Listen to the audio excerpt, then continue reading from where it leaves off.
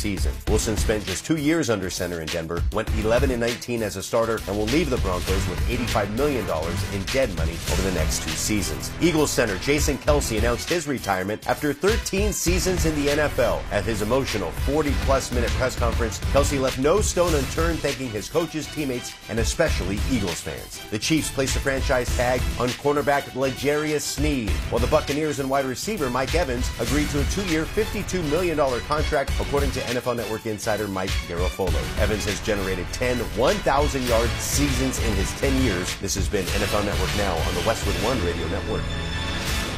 Wesley Financial Group is not a law firm. This story is called The Ugly Truth About Timeshare. If you think you've done your family a favor by buying a timeshare, you need my help. Hello, I'm Chuck McDowell, founder of Wesley Financial Group. 10 years ago, I started helping folks cancel their timeshare. In the process, started what's now called the timeshare cancellation industry. The ugly truth is, when you buy a timeshare, you can't tell me how much it's going to cost or when it's going to end. I recently helped a couple that had their maintenance fees go from $800 to $3,200 a year. They also received a $4,000 assessment for a hurricane that was over 1,000 miles away. Sound crazy? The crazy thing is, this never ends. Call my office now. If we take you as a client, I guarantee we'll cancel your timeshare or you'll pay nothing. Call for your free information kit. Call 800-462-3333. That's 800-462-3333. 800-462-3333.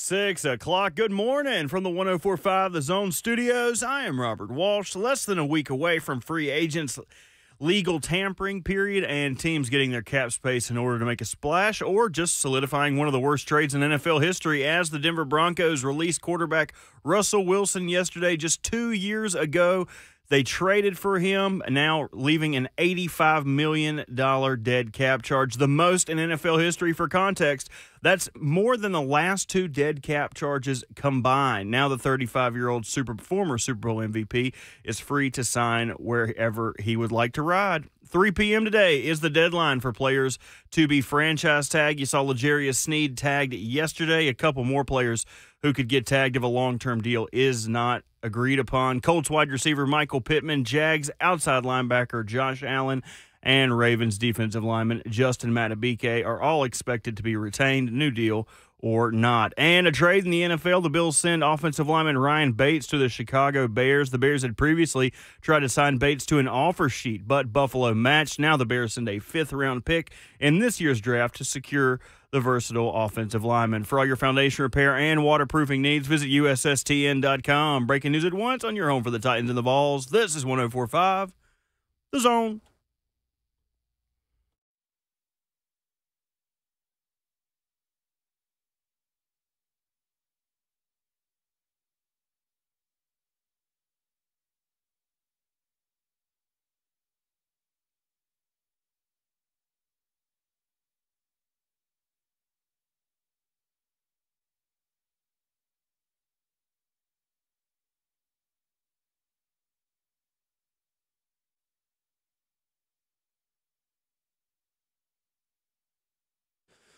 Tuesday morning on Ramon, Kayla, and Will as the full show is back together with lots to discuss as we get you to the middle of your week. What's next for Russell Wilson as the Denver Broncos pay a whole lot of money for him to not play quarterback in the Mile High City? We discussed that.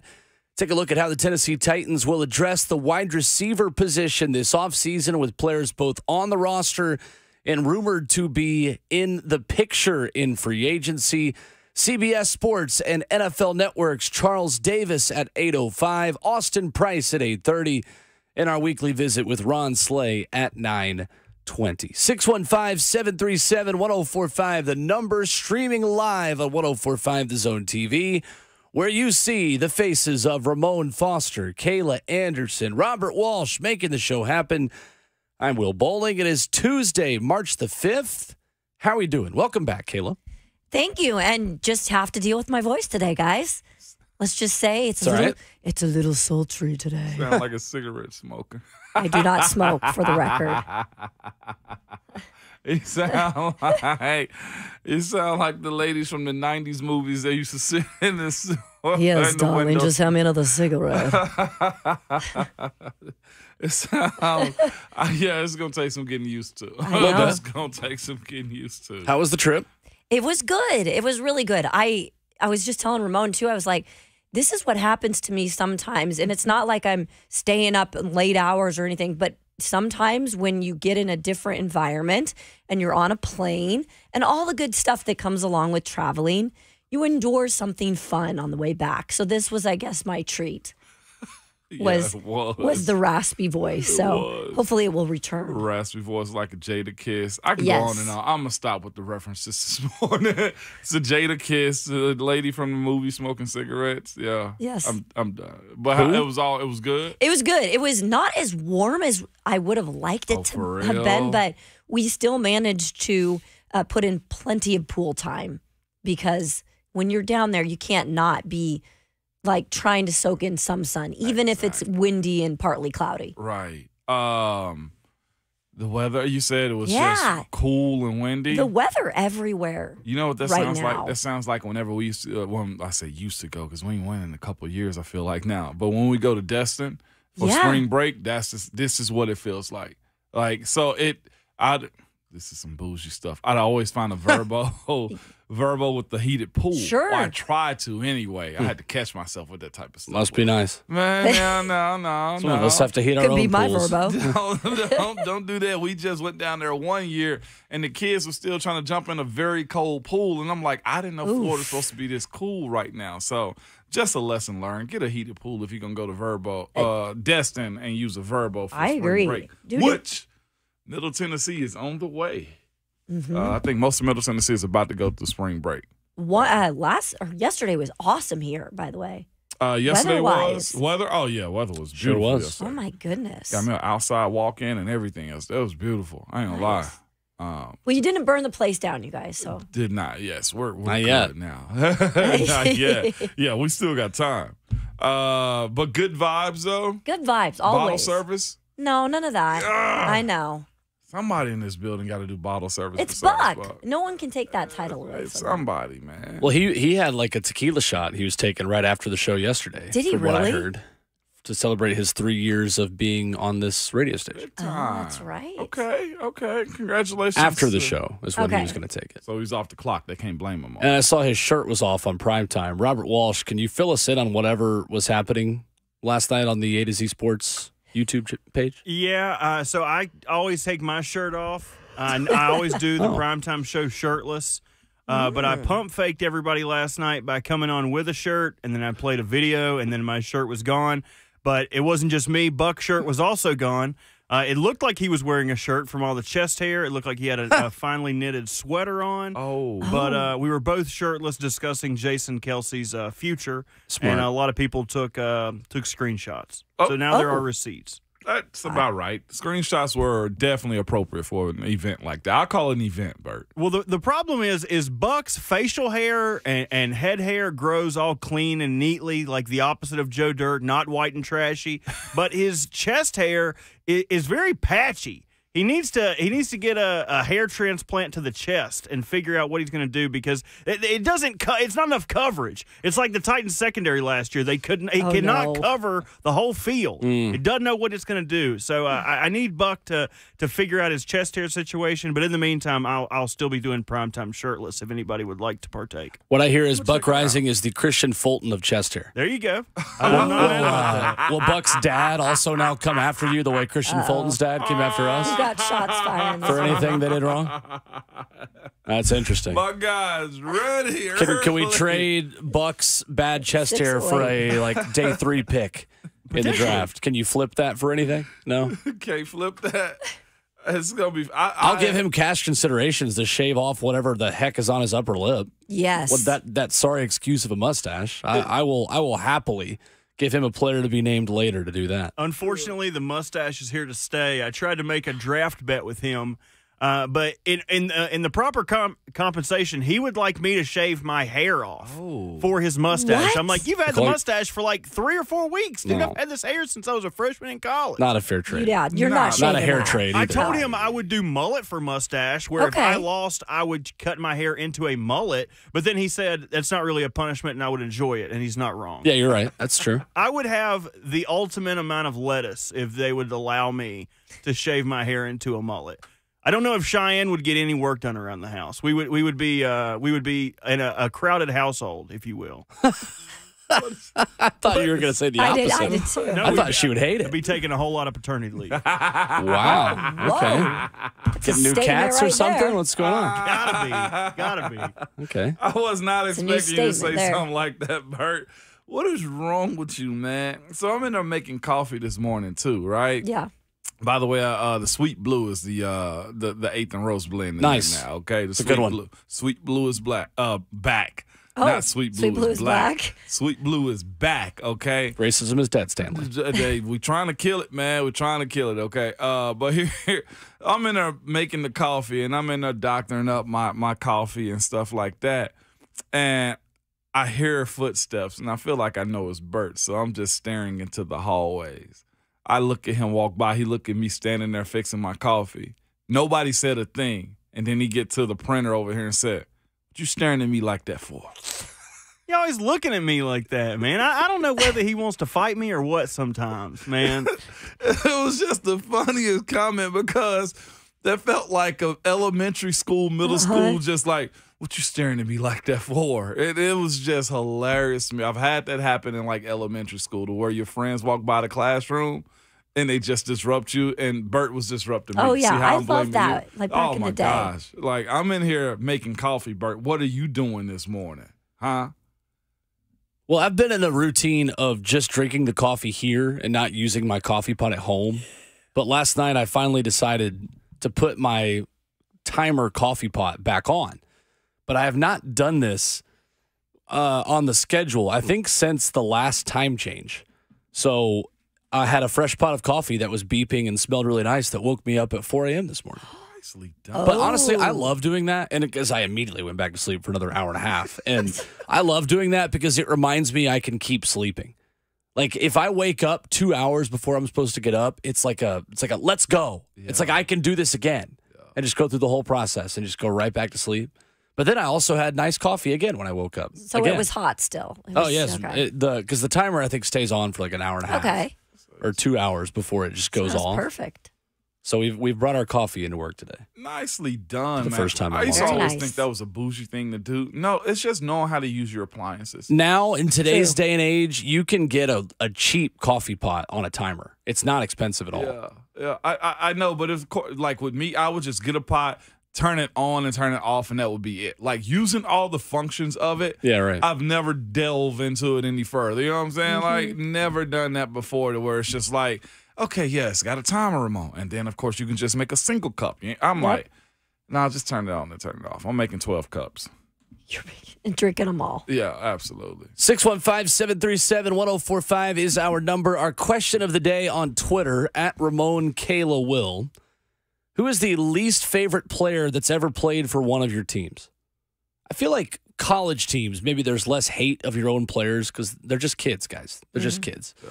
But there are some players, and maybe it's Russell Wilson for many of you, who just got released yesterday. We'll talk about that coming up next on the best fits after one of the worst trades and worst contracts in the history of the National Football League. We'll dive into that coming up in just a few minutes. We'll also take a look this morning at how the Titans will address the wide receiver position with ESPN's Jeremy Fowler linking one NFC wide receiver to the Titans. How would he fit into a crowded wide receiver room full of guys who need to prove themselves under a new head coach. Plus, at 8 o'clock this morning, Charles Davis of NFL Network and CBS Sports, Austin Price of VolQuest at 8:30, and Ron Slay at 9:20 to round out hour number 4. 615-737-1045. NFL headlines after this on 1045 The Zone.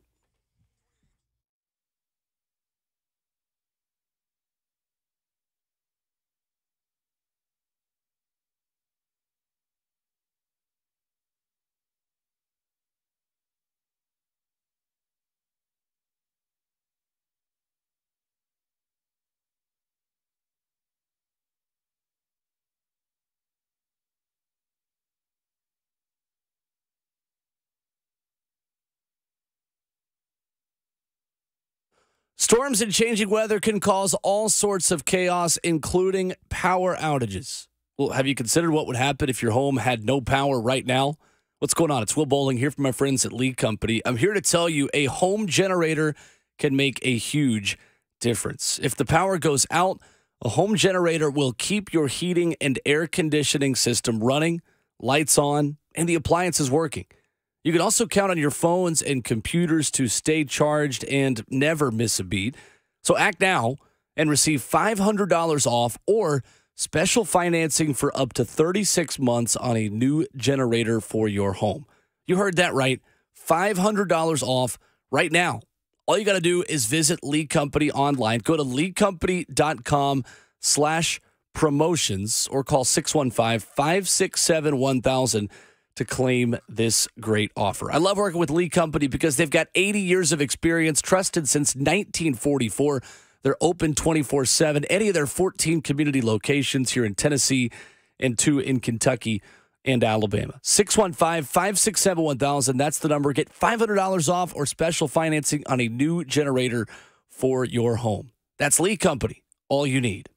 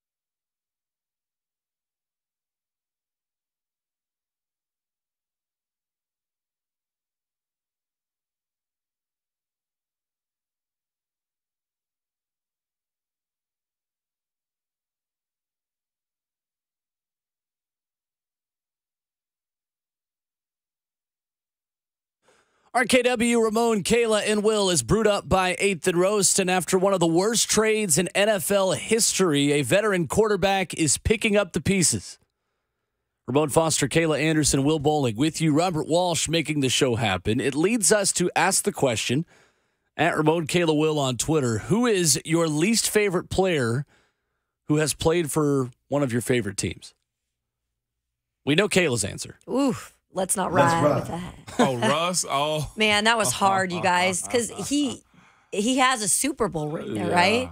Yeah. But, man, it was so hard to, like, talk good about him when deep down inside I'm like, I do not like this guy.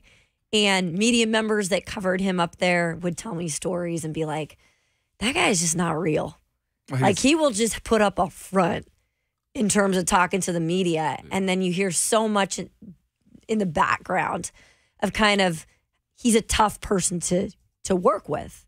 He can win. Like, he's not a bad player, but I just look at his past and what he's been through now over the last 5 years. And now he's being shipped out of Broncos country. Like, something's got to be just difficult in terms of working with him.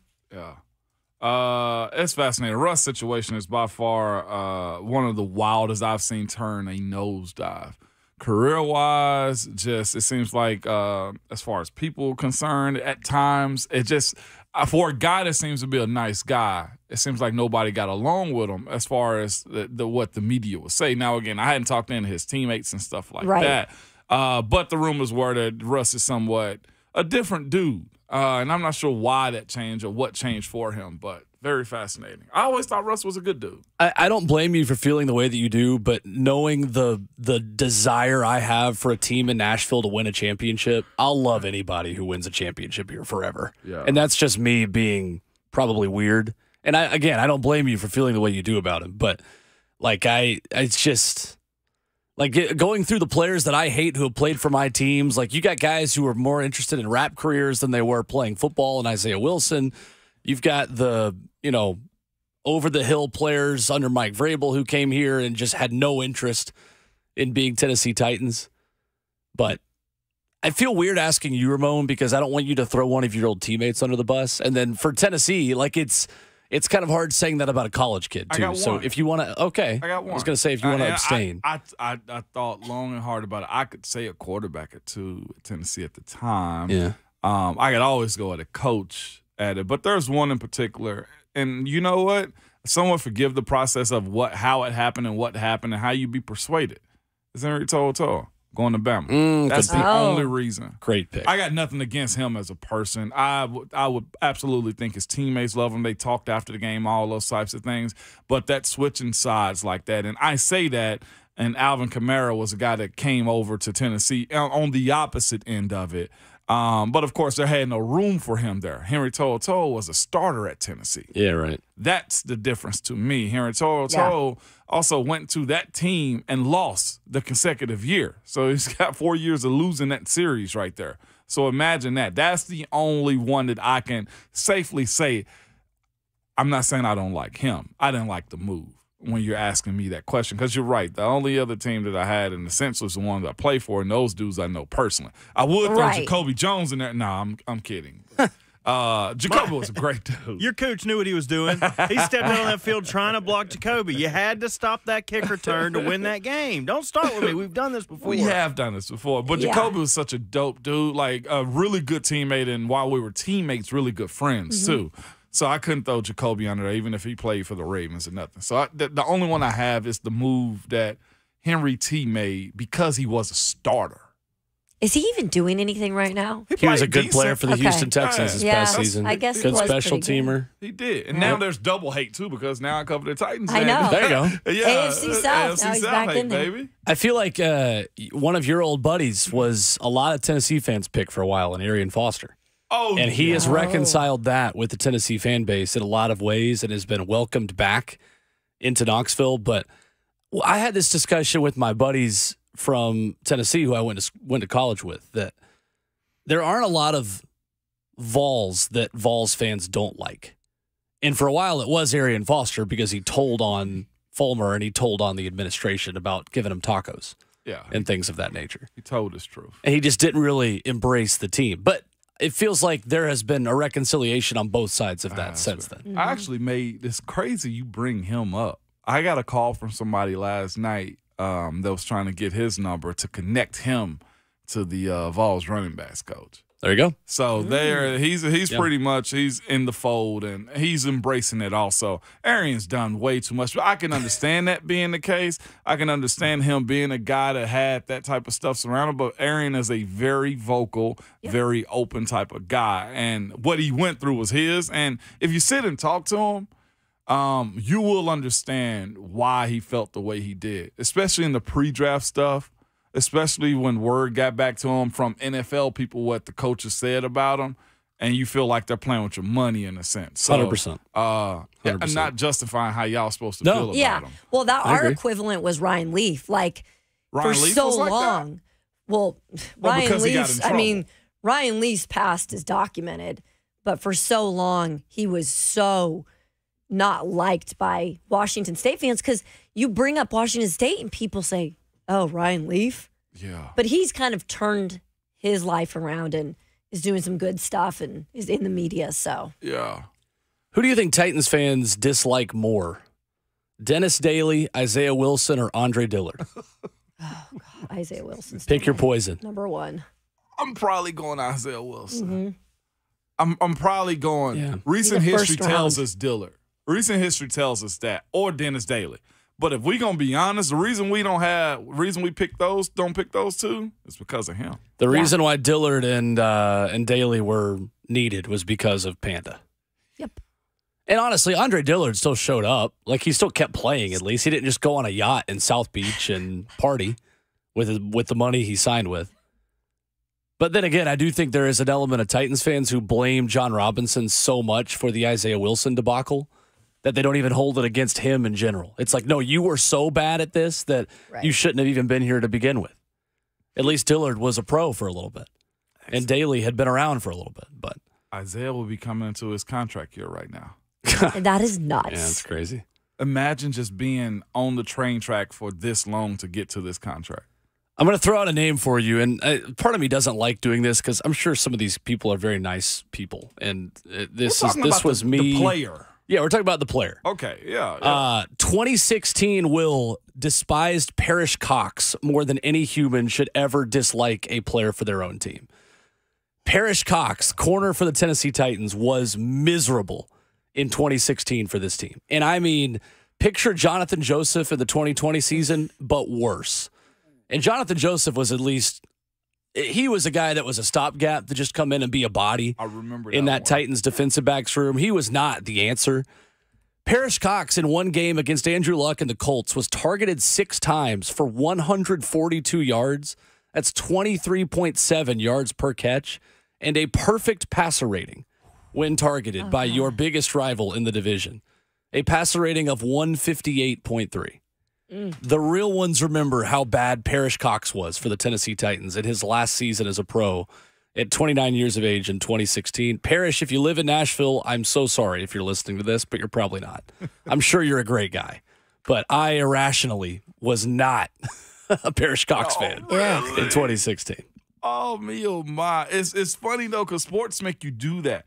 Like, there's so many people that'll walk up to you and be like, man, I didn't like you in this game. It's like, why? I just had one bad game. Like, sports control your emotional strings so bad. And honestly, as a player, I never took it personal. Now, when you're asking somebody to die or, hey, you suck, or I hope your career injured, I mean, it's over and stuff, that's a different game to be played. When it comes down to saying, okay, I didn't like this player because of his play, I can live that life. You know what I'm saying? Like, I know a lot of Cincinnati Bengals fans. And cousin Danny from the Borough, you let me know if I'm wrong on this one, okay? But some absolutely loved Vontaze Burfict, and some absolutely hated him, even as their own fan. I'd love to hear Danny's take on him because I was told by his teammates, one of the best teammates you could have. Really? You love him. He's in your foxhole with you. Like, you want to battle with him. But it was so bad one time on the field with him. Well, he was on one of those tangents, just personal foul, extra stuff after the play. And the game is already so physical between us and them, between us and Cincinnati, that you find yourself just like, well, whoever makes a mistake is going to lose. And it always be him pushing and getting that, like an extra 10 yards or something. Like even his teammates was just like, bro, Burfict is on that bull. Like he just make the game worse because then we get mad and then they get mad. Like, and you playing with emotions. You know what I'm saying? Instead of just playing the game for execution. Right. And he used to just you ever see somebody come to a party like, oh God, here come George again. Like that was him on game day. So most people feel about me.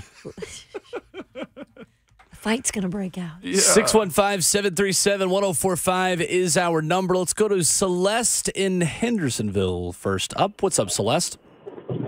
Hello, how are y'all? Great. Good morning. Well, I'm answering the question about least favorite player on your favorite team. All right. My favorite team is New Orleans Saints, has been for 45 years, and I do not like Derek Carr. I wish they'd get rid of that man and bring somebody in there that can help us get back where we were. Fair. It's a solid answer. It's fair. Thank you, Celeste. What's crazy? It's only been 1 year for Carr. I know. 1 year of disappointment. It's 1 year of pain. 1 year too long. Yeah. Well, honestly, if I had the most likable backup quarterback in the league and maybe the history of life in Jameis Winston as well, I would also not like my starter. Yeah. I would want King Jameis to be starting. I feel like Saints fans are spoiled, though. Like, you were dating J-Lo with Drew Brees. Like, now you can't be upset when you dating just, like, a little knockdown. Like, you had a Hall of Famer. You can't be upset at the next guy for not also being a Hall of Famer. You're out of your J-Lo era. You can't get a guy like that again. Like Colts fans booing Andrew Luck Jeez. after he retired. Bert, what's your answer on this, by the way? I could go. I feel like I'm going to have to go the cop-out answer, but I will give you – I feel like every person has a cornerback and a kicker on their team that they hate. I would say Bernard Pollard, but he knocked out Stephen Ridley in that playoff Titans game. legend, man. So I've got to give him a pass. I think I'm going to have to go with Billy Cundiff for missing that kick. They probably could have went to 2 Super Bowls if he would have just make a field goal, dude. Just do your job. But I can't be too mad because him failing to make that kick is the reason they have Justin Tucker. Right. So you live with the bruises. Somebody said Jeff Swain for the Titans. Jeff Swain, really? That's a good pick. What did Jeff do? Well, Was trotted out there too much Yeah. as a receiver. It's almost not his fault. Yeah. Right? He was trotted out there as a Or receiver. Swain. To Yeah, it was. Jeez. That's facts. You know, I thought somebody was going to say Pack, but Pack was only here for 2 years. I heard 3HL talking about him yesterday. Only here for 2 years at that. Well, let's go to Elliot in Kentucky then on the phone lines. Who's up next? What's up, Elliot? Hey, what's up, guys? What's up? Yeah, I was definitely going to say Pack. Oh, my bad. I ain't mean to steal your thunder. No, you can steal all you want. That guy, it's not because of his play, it's because of his character. I remember I met the guy one time. I was heading into basic, and I was at a hotel, and I was in the elevator, and he's with a couple guys, and he's telling me, oh, you got to resort to the Army.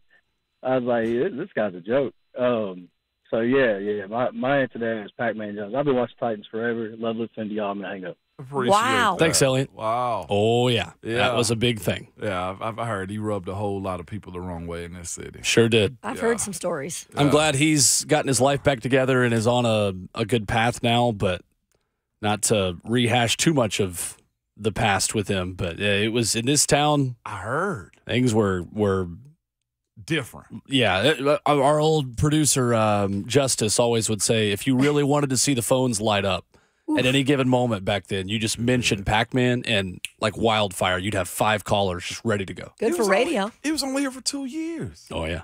And it was like, golly, he must have went on a tear. Was Nashville then like a big town still? No. No. It was a big city. No. Okay. And okay. for the circles we run in a lot of ways, it still isn't. Yeah. Um, That's true. Mm-hmm. But no, it was we were still a town and not a city at that point Okay. in Nashville. You know who else I thought would have or should have made it because of the same issues would probably have been VY, Vince Young. Vince was He pump faked a you, bit though. more of an interesting case because he was so fun those first couple of years. And when he got replaced, we were still good.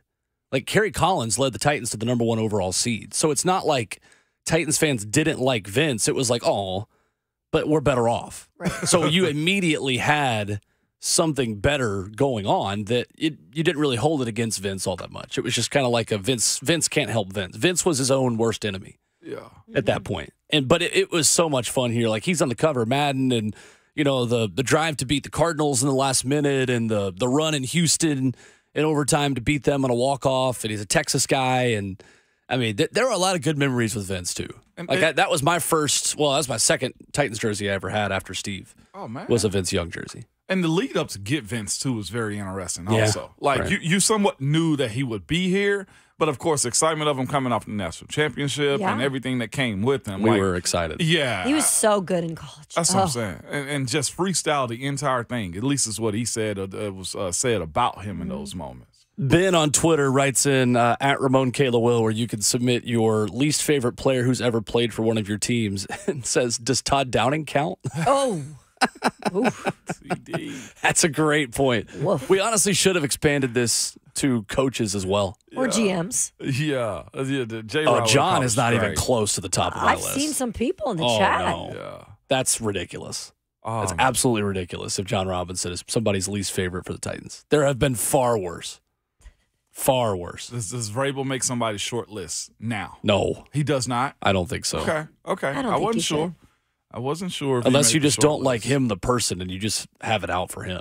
It seems like after he was let go and the new coaches came in, you somewhat heard a little bit more of like, yeah, it was time to move on from him and all those types of conversations. That's just fascinating to me. And some more little intel I've heard in the past week or so is that when Vrabel coached, you were kind of walking on eggshells is the word. Yeah. So it was interesting, the NFLPA survey that came out and said that most players liked him and thought he was efficient with their time. Right, and that's the thing. Like, they felt like they were walking on eggshells, but a lot of guys still respected him. Yeah. If you were one of his guys, maybe, I ain't sure, but that'd be fascinating to see how, in hindsight, in the next couple of years, how that turns out. So where does Russell Wilson end up? Before we move on and take more calls. I said Atlanta last week when we had this discussion. I don't but know. I don't think he's going to. I don't know if there's a place for Russ right now. Russ going to have to go through a free agency, I think, of maybe not being signed. You look at the teams that need quarterbacks, they got options to go get a younger, cheaper one. Like, unless Russ is about to take a 1 for 5, that's his biggest issue, is what is he also going to want to be paid. Minnesota got an option to go get a quarterback that's younger.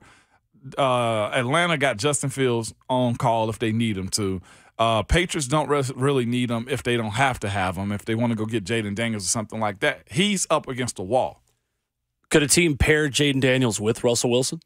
Have a long-term and short-term option? I like the idea. Not a bad idea.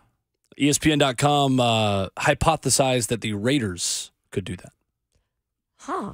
That's interesting. Pair Antonio Pierce with Jaden Daniels. They were together at Arizona State, and then go get Russell Wilson in the meantime. Russell in Vegas. 615-737-1045 is our number. Who is your least favorite player? Let's make it person. Why not throw offensive coordinators in there? Least favorite person from your favorite team. We'll talk about more of that next.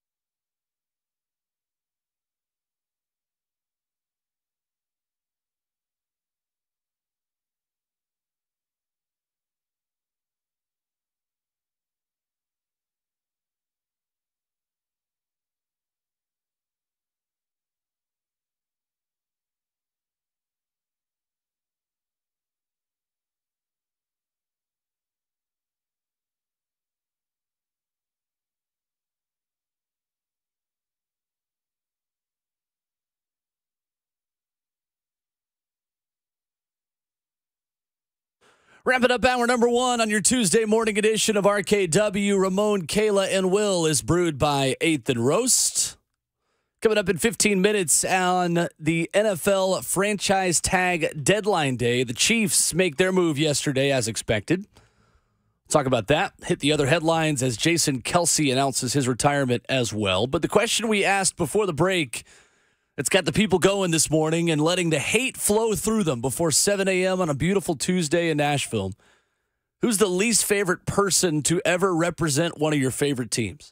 Let's go to Braden in Shelbyville, who is up next. Go ahead, Braden. Good morning, guys. How y'all doing? Great. Good morning.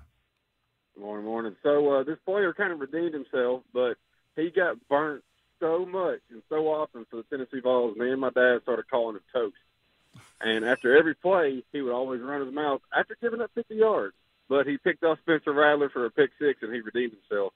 His name was Kamal Hadden. That's a good one. Yep. Oh, my God. I see him on the TV, and it would infuriate me. How do you get he called smack after giving up 55 yards, and he'd be saying, why didn't you give up 56? Oh, jeez. But he redeemed himself, so all is good, and that's all I got for this morning. Thank you, Braden. Appreciate the call. I think that's a lot of Vols fans' answers before this past fall was Kamal Hadden, who's now going to be a pro. Yeah. He's going to get drafted. I'm talking about mid-round guy. I had one of my former teammates who's an agent that was looking to sign him. Crazy. Like, it's like, yeah, he's going to be all right. Corey in Hendersonville next up. What's up, Corey? What's up, Will? So, fellow Braves fan here, and I think you're really going to enjoy this answer. Hopefully you remember this player. Think back to the 2005 season for me, Will. Do you remember Joey Devine? Joey Devine, yep. First player in MLB history to give up 2 grand slams in his first 2 outings as a pitcher. And Bobby Cox still allowed this man to pitch in the postseason with only 5 innings under his belt. And he gives up a walk-off home run in the bottom of the 18th inning of the 2005 NLDS. And subsequently, Atlanta misses the playoffs several years after that. Last time that he would ever pitch as a Brave. Oh, yes. VFL Chris Burke and those Houston Astros. Thank you for the call, Corey. Back when Houston was in the NL, I remember watching that 18-inning game, too. Oh, that's a good pick. I was just telling them in the break, there are a lot of baseball players that are good picks on this. Yeah. Like Will Smith, the Braves closer for a little bit there, was a good pick, and then he won the World Series. And then last year he won another World Series. So he's now won 2 straight World Series on 2 different teams. Man. We had Alex Rodriguez, so that's mine. A-Rod was a stud with the Mariners, though. Yeah, but I loved A-Rod, especially on King Griffey Jr. baseball. A-Rod's still A-Rod, though. Was he a bad human out there? Well, he's just no, not a bad human, but the attitude. I don't know, something about A-Rod. He was a child prodigy. I was an A-Rod fan, and especially with the Mariners. I absolutely he did loved good him. stuff for him. Yeah. Let's go to Tyler in Murfreesboro next up. What's up, Tyler? Hey, what's up, guys? Good morning to y'all. How are y'all? Good. Good morning. Good. So I know I'm not going to get any love for this, but I'm an Alabama fan, and my person is actually 2 people. It's the last 2 offensive coordinators that we've had that have wasted incredible rosters and made Nick Saban retire because he hates offensive coordinators now. It's not bad. Brian and Tommy Reese. Yeah. Scum of the earth people. Oh, man. That's a little harsh on Tommy Reese, I think. Scum of the earth. But thank you, Tyler. No, it's not my truth to tell. It's yours. It's your truth to tell. I don't blame you on the Bill O'Brien one, though. That one, I would hate him, too, if I was a Bama. Where is he, at Boston College now? That's right. Yeah, because Ohio BC. State had hired him. I'm like, they dodged a bullet. They did. Chip Kelly and He wasn't a bad. I don't know. You loved him because yuck. we beat him. Yuck. Yeah, that's right. Keep him. He can move on with that chin. Yeah, he can. Adam in Lebanon next up. What's up, Adam? So I'm a Dallas Cowboys fan. Okay. And when you mentioned players, I was going through 40 or 50 years of players because that's how long I've been supporting them. And then when you turned it into anyone in the organization, that's all I needed to hear. Jerry Jones. Man cannot get out of his own way. Yep. No, Jerry Jones might be my daddy, y'all. You gotta fight with Bird on that one. Jerry Jones. Yep.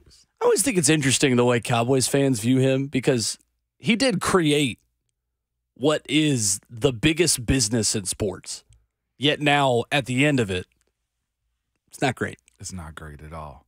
And it's also the wild goose chase that he has as trying to win like a certain way and certain coaches and certain players. Like, he sold out a lot. Brad writes in at Ramon Kayla Will. He says Parrish Cox as well. See, I'm telling you. You say Parrish Cox to people who were Titans fans in 2016. Ugh. I went to go look at his PFF grade. They ain't even got him listed. I know. I did the exact same thing. I actually found that I found an article from Sam Monson in 2016 writing 10 worst players in the NFL this week, and that was where I found the stat of Andrew Luck targeting him 6 times for over 150 yards in one game. This dude's a Super Bowl champ. Let's go to Eric in Nashville to wrap up our conversation on least favorite players on your team here in hour one. Go ahead, Eric.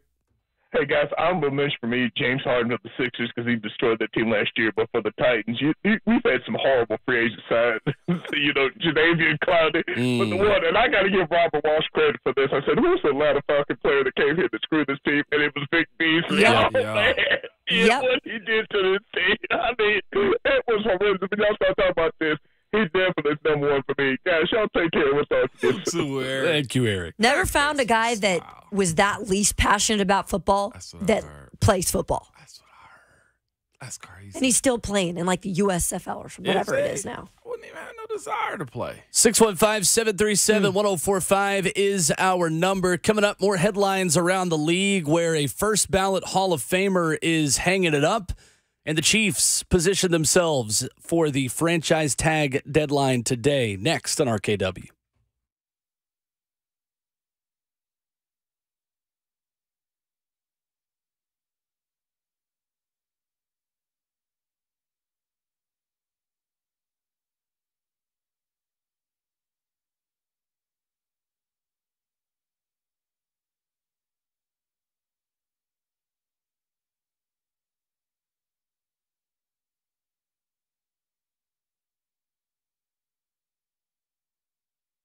Guys, it's a new year, and Low T Center can make it a great one. If you've been feeling tired, grumpy, have noticed a lack of motivation and drive, have weight gain and loss of muscle mass, these could all be signs of low testosterone levels. At Low T Center, they make it easy to get your levels checked. It's just a simple blood test with their on-site lab. You'll get your results back in about 25 minutes, too. That's really fast. Low T Center is not your typical doctor's office either. It's a concierge medicine for medicine. These physicians specialize in treating low testosterone and have been exclusively treating men for years with most health insurance accepted. And they have affordable and convenient treatment options, including physicians-monitored self-inject treatments that ship directly to your home each month. So there's no need to drive to the center for weekly visits. Right now, Low T Center is only $25 to get your T levels tested. Make your health and quality of life a priority and make it a great year. Go to lowtcenter.com to book your appointment online today. That's lowtcenter.com. Low T Center, reinventing men's healthcare.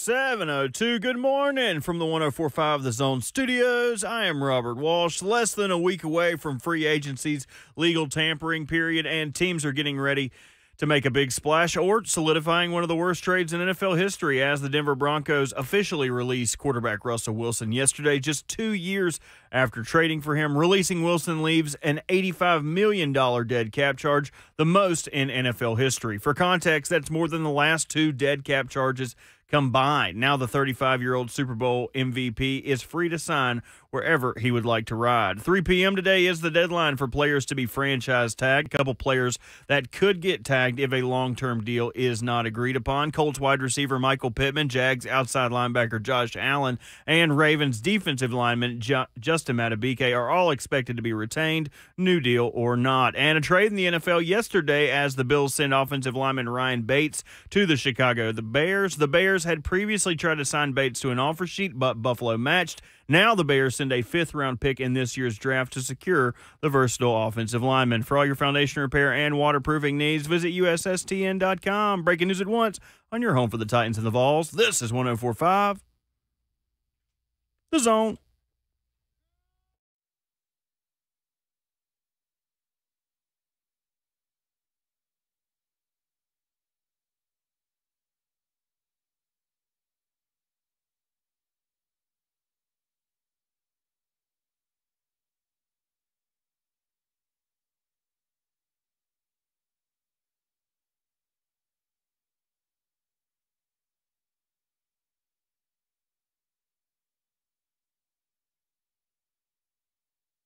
Seven a.m. in the Music City as we roll into hour number 2 of Ramon, Kayla, and Will. RKW.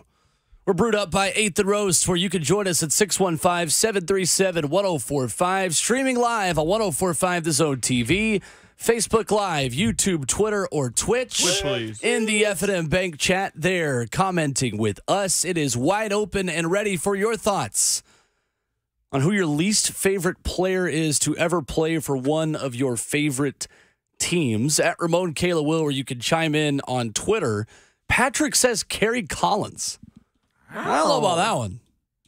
I don't know why we would be disliking Kerry Collins. Caught a stray. Dang. Had a good little season there. Took Titans to a 1 seed. I don't know. I don't have any ill will towards Kerry Collins. Yeah, no ill will towards him? Okay, all right. Ramon Foster, Kayla Anderson, Robert Walsh. I'm Will Bowling. Jason Kelce officially announces his retirement yesterday from the NFL. A 6th-round pick in 2011.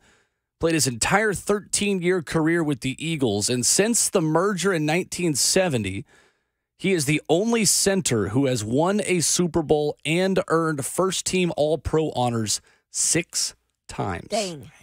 Is Jason Kelce a first-ballot Hall of Famer? He should Yes. be. For an interior lineman, they need to open up the gates, okay? Stop gatekeeping for tackles and DNs and quarterbacks and wide receivers. Interior offensive linemen need to be celebrated, and it shouldn't take 6 All-Pros to do it either.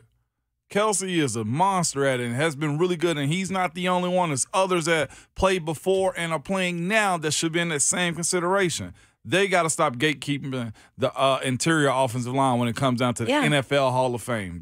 Yes, he should be first ballot. What an incredible career for a 6th-rounder, right? Yep. That Jeff Stoutland, the O-line coach at Philly, said, what if we made you into a center?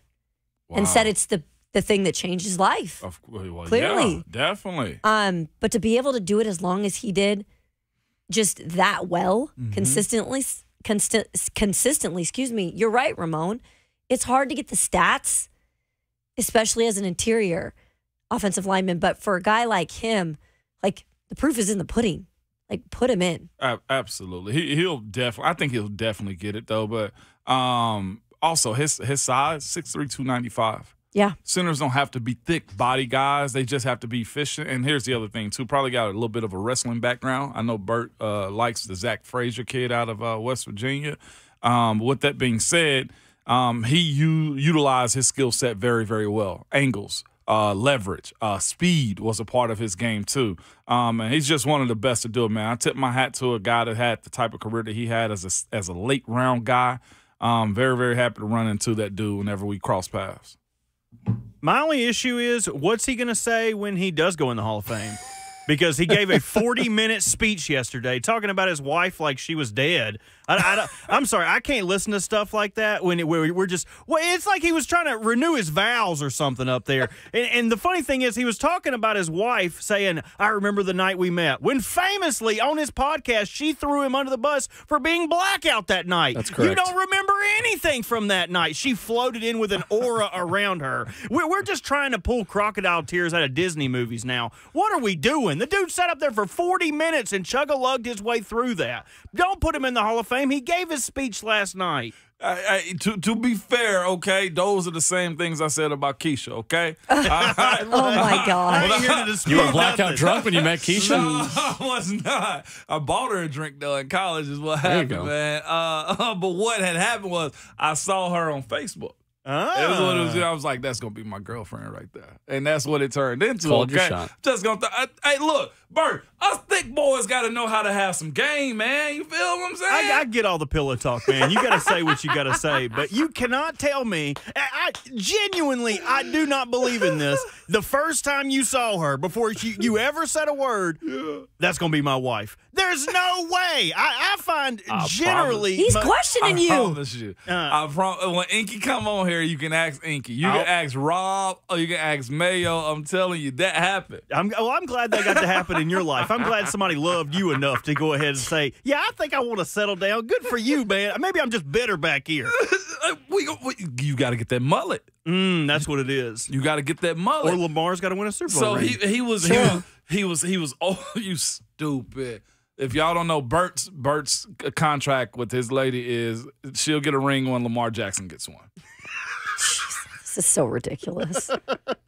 She hates that too, by the way. She's like, why are you always talking dirty about me on the air? Did she go back and listen? No, there are little rats around town that run a scurry on over to where she works at and holler at her. And told her. Hey, with that being said, though, Bert, what he's basically doing is recommitting himself to his family in that press conference, I think, by saying, y'all stuck with me for 13 years throughout this thing. Now I'm yours again. Well, when you put it like that, now I sound like a jerk. That was my intention.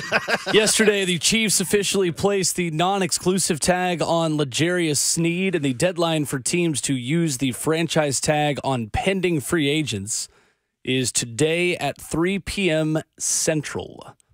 Non-exclusive tag allows L'Jarius Sneed to talk to other teams who then could work out a trade with the Chiefs, and ESPN's Jeremy Fowler writes that the Chiefs had informed Sneed they were preparing to place the tag on him and were open to finding a trade. So if he were to play on the franchise tag in the 2024 season, his salary would be $19.8 million fully guaranteed. That would not bode super well for Chris Jones coming back if L'Jarius Sneed does play on a $19.8 million cap charge. That is actually such a smart move by the Chiefs, though, too, because the thing is, you love to have him. It'd be good to have him, and he's yours. Right. But I'm instead of us working for your trade, us trying to find you a destination, I'm putting in you and your agent's court. Y'all go find a trade and bring us your best offer. Like, I think that's smart on their behalf. Is go get us a second rounder if you want to. We'll let you go, but we also have your rights if we have to. And it looks like that's closer to figuring something out with Chris Jones than it would with Sneed coming back at this point. I wonder what his number's going to be. It's going to be big. It's going to be crazy. Elsewhere in the NFL, you've got ESPN's Jeremy Fowler writing that the Chiefs or Titans could be in play for Bears wide receiver Darnell Mooney. Begs the question that we'll get into more coming up here in a few minutes on which current Titans receiver has a bigger role in the 2024 Titans offense, Treylon Burks or Kyle Phillips, that we can get into in a little bit coming up. But Darnell Mooney, estimate from Spot Track to get a $10.4 million AAV, 4 years, $41.9 million for the 26-year-old wide receiver. Are you in or out? At this point, you need as much help as you possibly can. I'm in. That's a value pick for a doggone wide receiver. Has shown some signs of being a good player. Over 1,000 yards, if I'm not mistaken, in his second year. A dude that seems to understand that, hey, this is my shot to become a guy somewhere else. And considering what Chicago has been offensively for the last few years, I mean, I'm surprised he's had this level of protection for this team. And it also, to me, shows this also. there are going to be multiple ways in order how they build this team up. And, like, this is the second time the Titans have been linked to a wide receiver in free agents. Mike Evans yesterday, and now we got Darnell Mooney as another guy. That lets us know, I think, what their outlook is as far as the draft and their targets. We'll dive deeper into that. We'll also take a look at a new Athletic mock draft that has the Titans trading out of number 7. Would you take a trade out of 7 for the price that Dane Brugler and the Athletic write this morning? We'll dive into that next on RKW.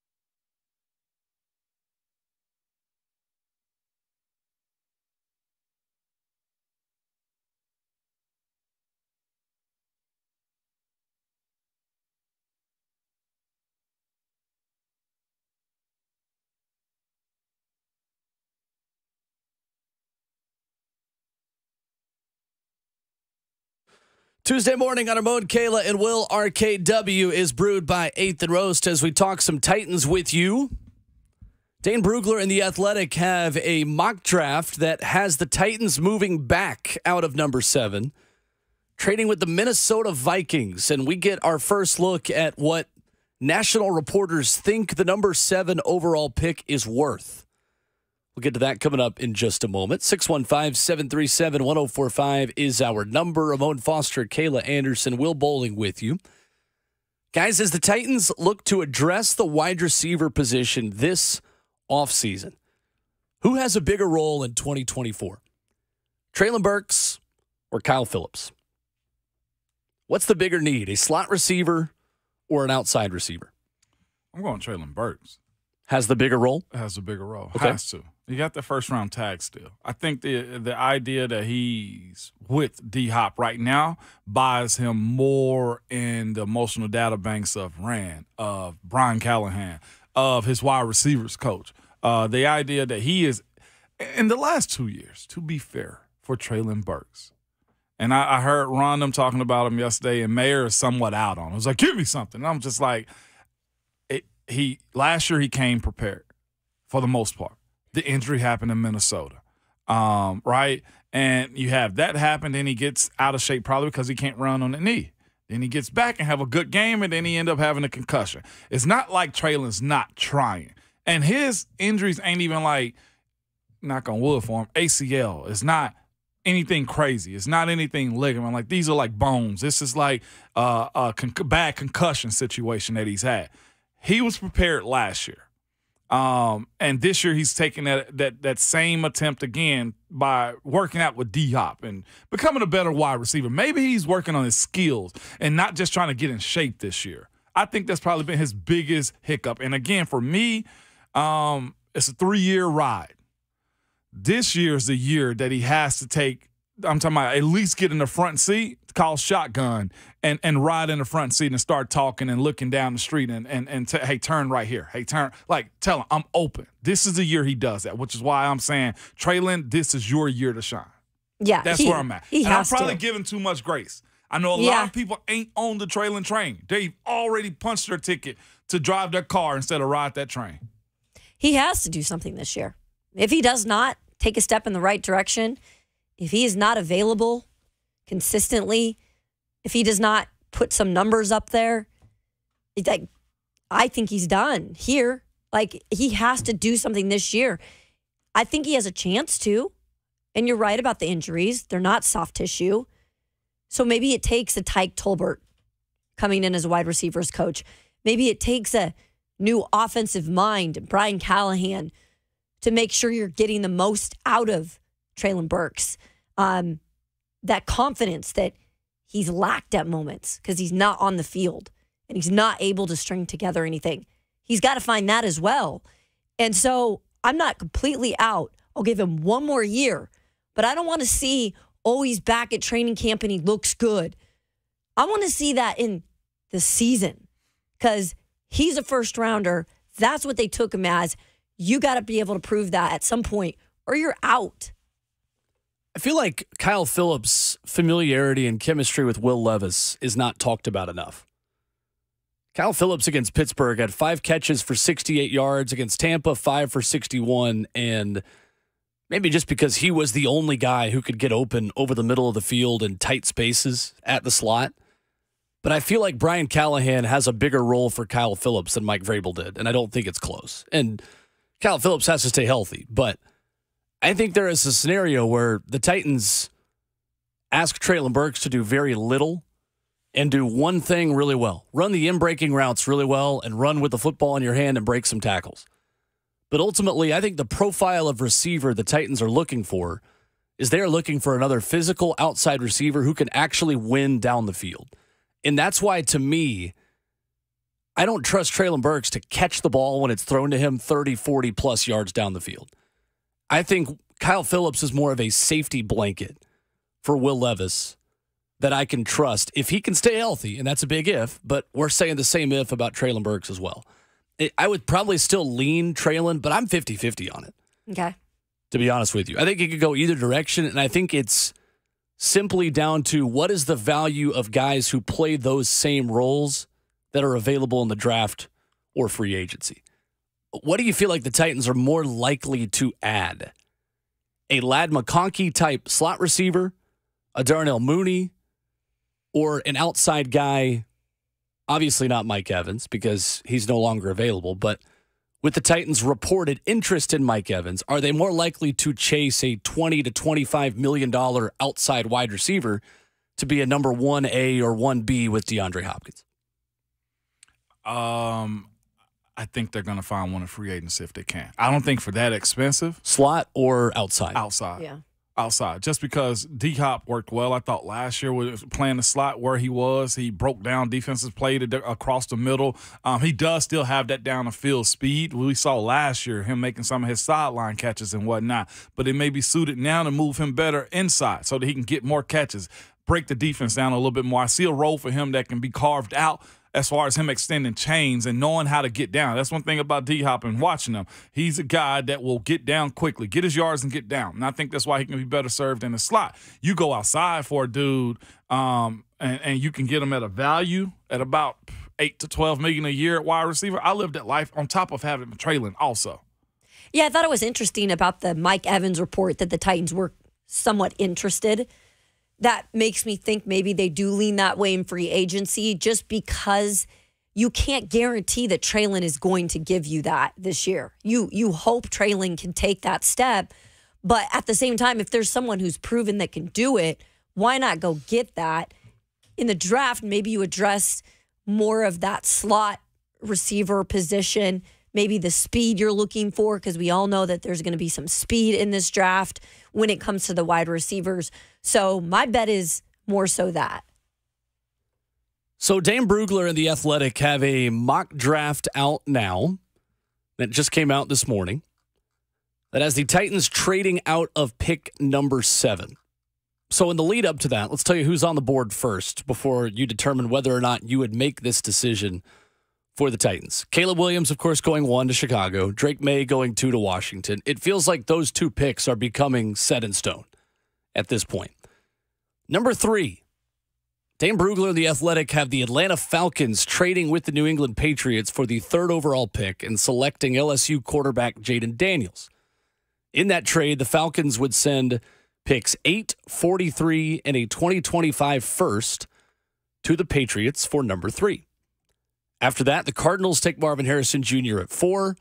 The Chicago Bears trade with the Los Angeles Chargers at number 5 and add Rome Odunze out of Washington to Caleb Williams' arsenal, sending picks 9, 75, and a 2025 fourth to the Chargers for number 5. Then the New York Giants take Malik Neighbors at number 6. So Joe Alt in this scenario is sitting right there for the Titans at number 7.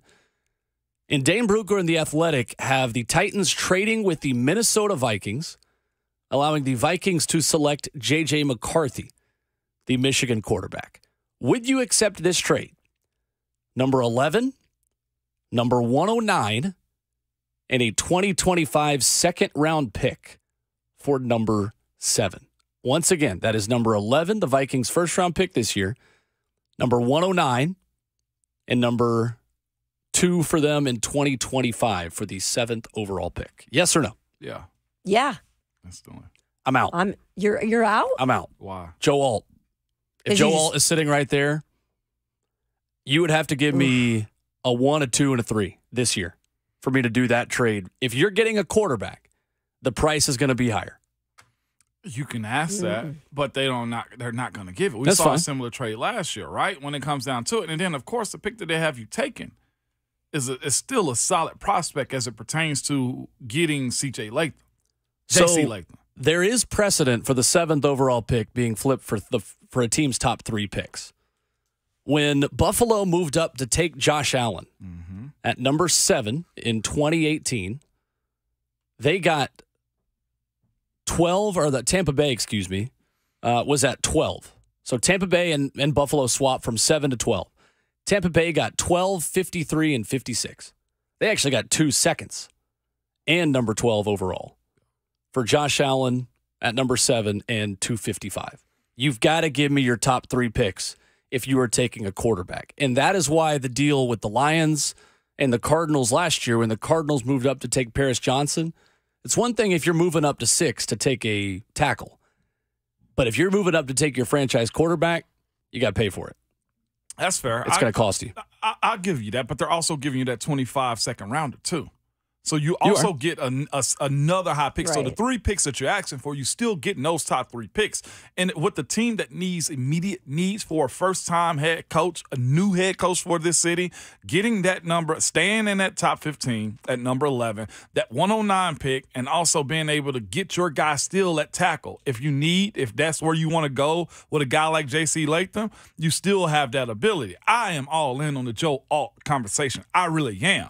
But if they want to move up and give us more capital at still a good premium, picking at number 11 ain't a bad place to be at considering the type of guys that are still there. Still on that board, too, is the pick after is the Brock Bowers if you wanted to go that route.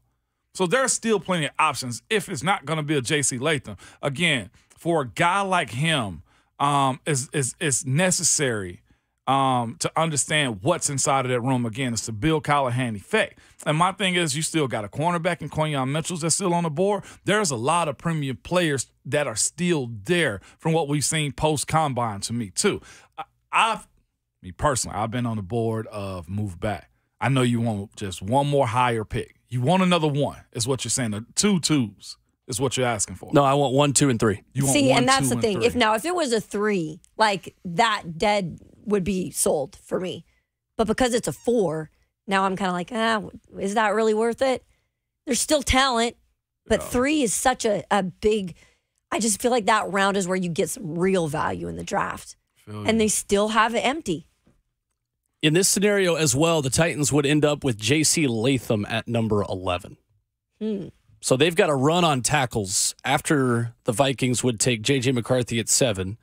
In this scenario, Joe Alt goes 8th to the Patriots. Tale Fuaga goes 9th to the Chargers. Olu Fashanu goes 10th to the Jets. And J.C. Latham in this scenario goes 11th to the Titans. So you move back 4 spots, and instead of getting the number 1 tackle, you get the number 4 tackle.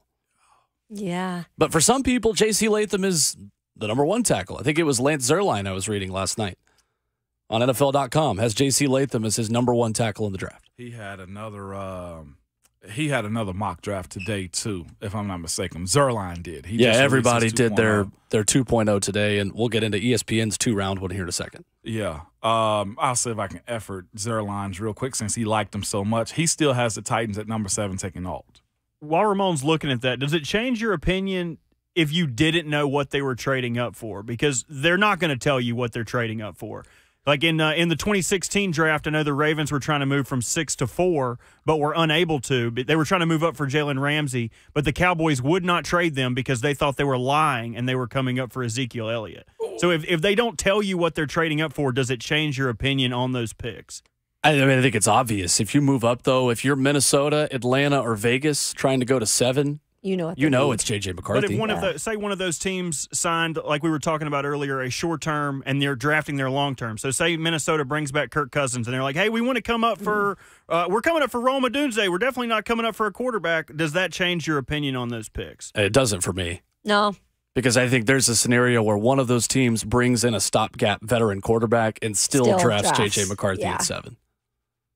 I'd take their picks, but that's just me. I'd take their picks. So, again, it's 11, 109, and a 2025 second. That's right after 3. 109 is, right?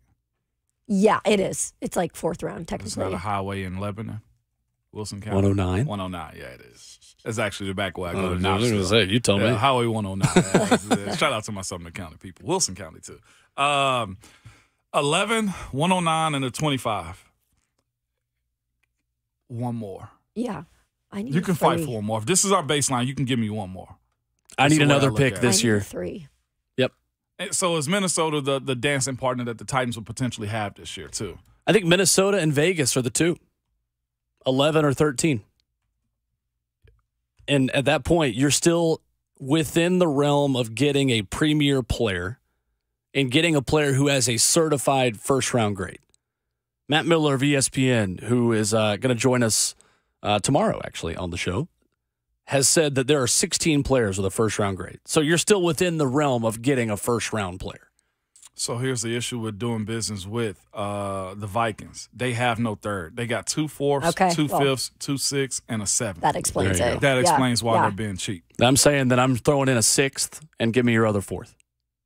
Okay. Which they're not going to do because that would take them totally out of the 4th round, and they don't have a 3rd. Yeah, they don't have a 3rd themselves. I would rather trade with Vegas. Yeah, at this Me point, too. heck yeah.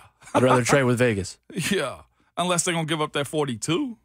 And granted, it's going to be a higher price for Vegas because then they're forcing you to move down more in the first round. And that is also why Minnesota, you could argue, doesn't have to offer you as much because they're only making you move down 4 spots. But that also is at a point that you need this. And I got somebody else that's negotiating with me too. If you want a quarterback, you got to pay a premium. The Titans paid a premium for Will Levis, and he wasn't even a first-round pick. They did. Sure in the heck did. And that's the reason we're in this spot right now. Exactly. You gave up that 3-4. If you love J.J. McCarthy, show me. Make it worth my while because I'm good. I can take Joe Alt right here and be good on the left side of my line for a decade. Make it worth my while to take the 4th tackle instead of the first tackle. And still have enough money to go sign somebody in free agency too because of cap. Jordan Reed on ESPN.com in a 2-round mock draft has Joe Alt at 7. And in the 2nd round, I named him as one of my draft crushes yesterday after he was a thorn in my side as a Tennessee fan for what seemed like a decade. 10-year Georgia veteran Ladd McConkey. At number 38, I am down. If you told me today, hey, you can just skip the whole draft process. We'll give you Joe Alt in the first round, Ladd McConkey in the 2nd. Sold. Done. Where do I sign? Let's go. When does rookie minicamp start? I love that, and I know the fact that we ain't include free agency in it. I can't wait to see what defensively you do for free agency too. I agree. That's the There's other some side. holes. Because if that's the case, that's 8 straight picks of offensive players. Yeah. Like, You gotta mix in some defense somehow. And the thing is, they don't have to because there's a lot of pieces that have to be filled in offensively. But there is a need for the advancement of this defense. You don't want to be grinding that group to a pulp again. You know what I'm saying? Well, especially the secondary. Say what you want to about Shane. Shane actually held it together as much as he possibly could until it was just they ran out of Cowboys that playing a movie.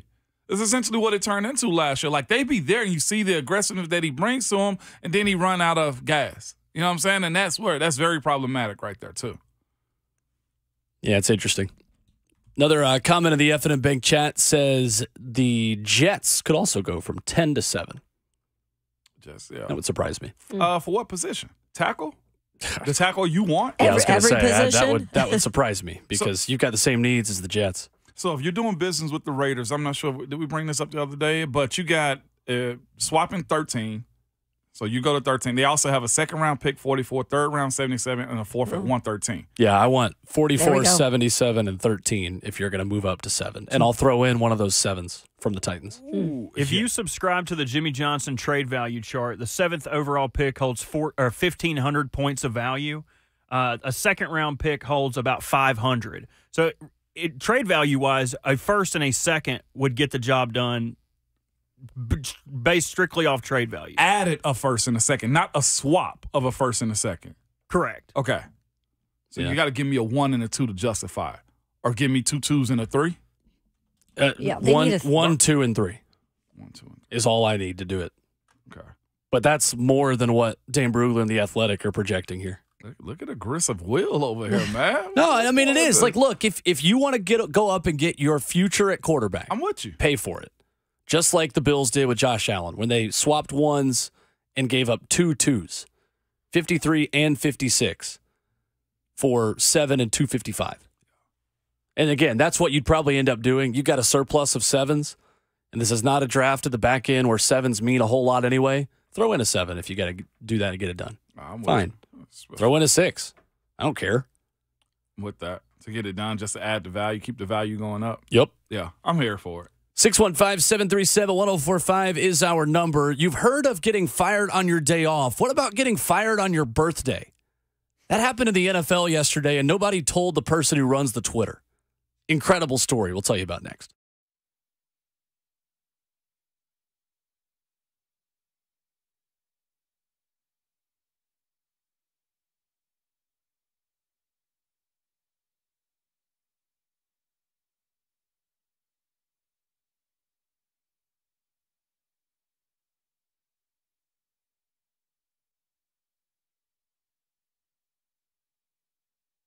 Hey, this is the time of year to enjoy life. Stop letting that pain in your joints keep you from doing what you love to do this spring. Call QC Kinetics now. QC Kinetics is the nation's leader in regenerative medicine, and I'm talking about lasting joint pain relief. No surgery, no drugs, no downtime. In fact, QC Kinetics is literally transforming lives. Their advanced treatments harness your own body's ability to restore and repair that damaged joint tissue. So no pain pills, no risky surgery. This is an all-natural solution, and they have tens and thousands of satisfied patients that are really reclaiming their lives back and their mobility. Take action now and live your best life this spring and summer. It's a great use also of your tax fund check. So, call them now. Give QC Connects a call for a free consultation. 615-249-4024. Call QC Kinetics at 615-249-4024.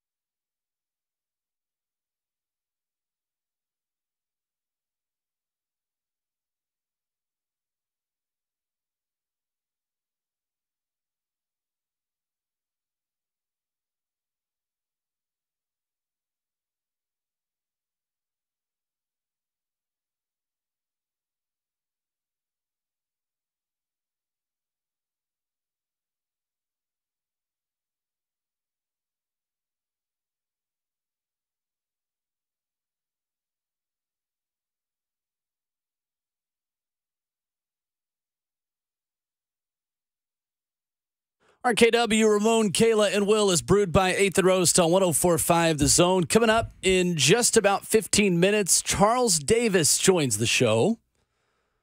VFL, CBS Sports, NFL Network. Of course, here on Football Saturday with Doug Matthews on the station every weekend as well. Looking forward to talking some NFL draft with him before Austin Price joins us for his weekly segment coming up at 8:30 this morning. But, guys, yesterday was a tough day to be Jags defensive tackle Folorunso Fatukasi, who was told happy birthday on Twitter by the Jacksonville Jaguars and then was later released by the Jacksonville Jaguars yesterday afternoon. Reportedly, the social media team had no idea the release was coming. It was still his birthday. Might want to check. Yeah. Might want to check. Sucks. To be fair, for his birthday to be on the Monday, did he celebrate the weekend so he really wasn't, coherent with what was going on Monday morning anyway? Or does he say, I ain't got no job and I'm just going to go get blasted for my birthday today since I got fired? I mean, he's still in his eye. Yeah. That's tough. Happy birthday. Thanks for saving us $3.5 million against the cap. Jeez. If you're looking at the positive side, he's probably going to get double pay this year because I'm sure he had dead money. Then he gets re-signed. You make a little more money. So, I mean, if he's looking at the positive side, and he doesn't have to live in Jacksonville anymore. That's very true. I mean, when you start breaking it down like that, I don't realize how big of a ghost town Jacksonville is. Like, it's just a massive city with nothing in the middle of it.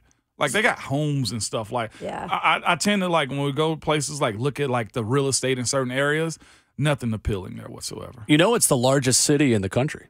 That's what I'm saying. Yeah. That is wild. Largest city by area in the United States. I had a former teammate that was from Jacksonville, he played in Jacksonville also. And he was just like, getting to the other side of town might take you like 45 minutes with no traffic. Mm-hmm. Yeah. And maybe that's why it's a ghost town, right?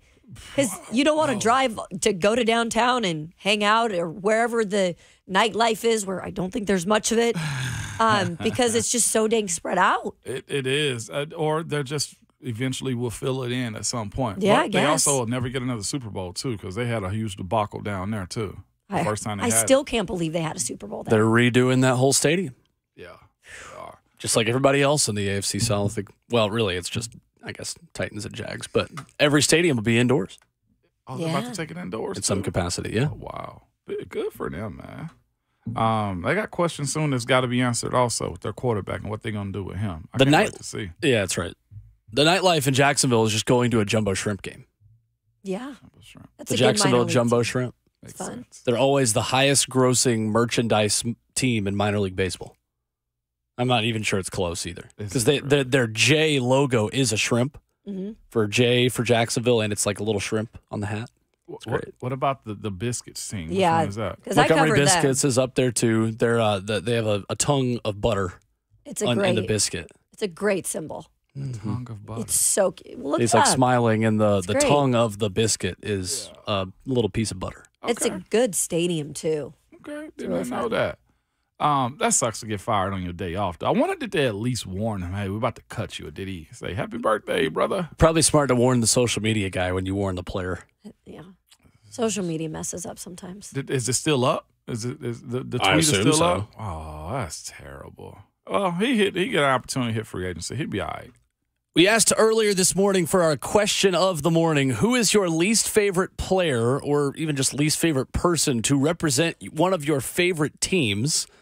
Kevin in Nashville has been waiting to chime in on this topic. What's up, Kevin? What's up, Kev? Hey, how y'all doing? Great. Hey, mine for the Washington Redskins, two of them. Crybaby Jay Schrader and the rotten spoiled owner, Dan Snyder. That's a good pick. Thank you, Kevin. We Dan appreciate Snyder the call. all the way. He said that was some hate in his voice right there, too. I'm honestly surprised it took us this long to get a Dan Snyder answer. Yeah, for real. That dude, man, was a different animal. He's the type of guy that seems like he just got what he wanted out of life and said, watch me do what I want to now. I wonder if it annoys him at all. I know he has tons of money. Yeah. He's sitting there on a beach somewhere, but just because he is that type of guy, like, I'm not in football, I wonder if that bothers him at all. You know? It's big fraternity. I know that much. Yeah. Depends on if he still get invited to the Christmas parties. Joey on Twitter writes in and says he's a Steelers fan and says Chase Claypool. I can see that one being. I'm with you on that one. Garrett on Twitter says Jake Locker. Jake I Locker. don't know. Jake Locker was a nice enough guy. Why he catch a stray? I don't like him either. He was a Washington Husky, so I'm with you on that one. With you on that one. I knew he'd be a bust. I have nothing against Jake Locker. Bust. Okay. B-U-S-T. Terrible. That's right.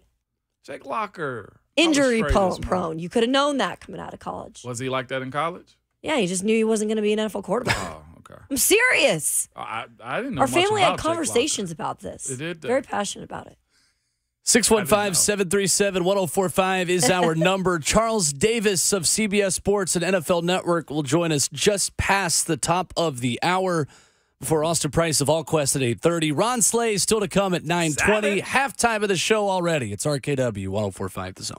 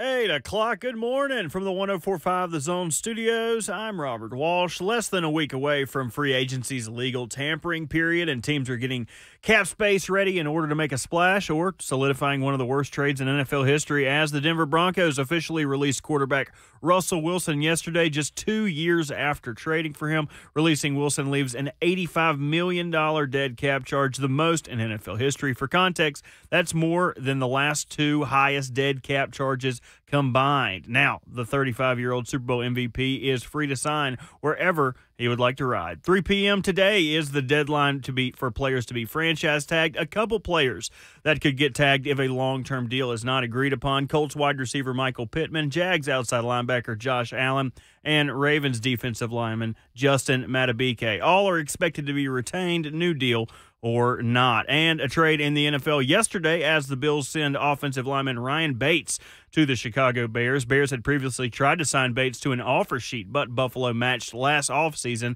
Now the Bears send a fifth-round pick in this year's draft to secure the offensive lineman. For your foundation repair and waterproofing needs, visit USSTN.com. Breaking news at once on your home for the Titans and the Vols. This is 104.5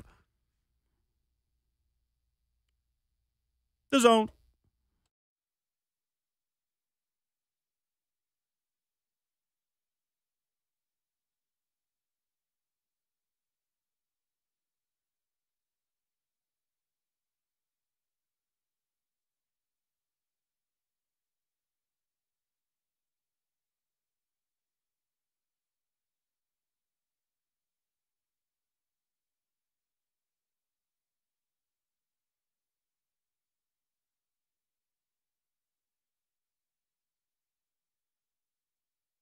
Hour number 3 starts right now on a rainy Tuesday morning in Music City. Welcome in to RKW, brewed by 8th and Roast.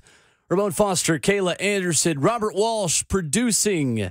I'm Will Bowling. Coming up in just about 5 minutes, Charles Davis of CBS Sports and NFL Network. He's a VFL who you hear every weekend right here on The Zone with our good friend Doug Matthews. He'll talk some NFL Draft and NFL Combine in just a few.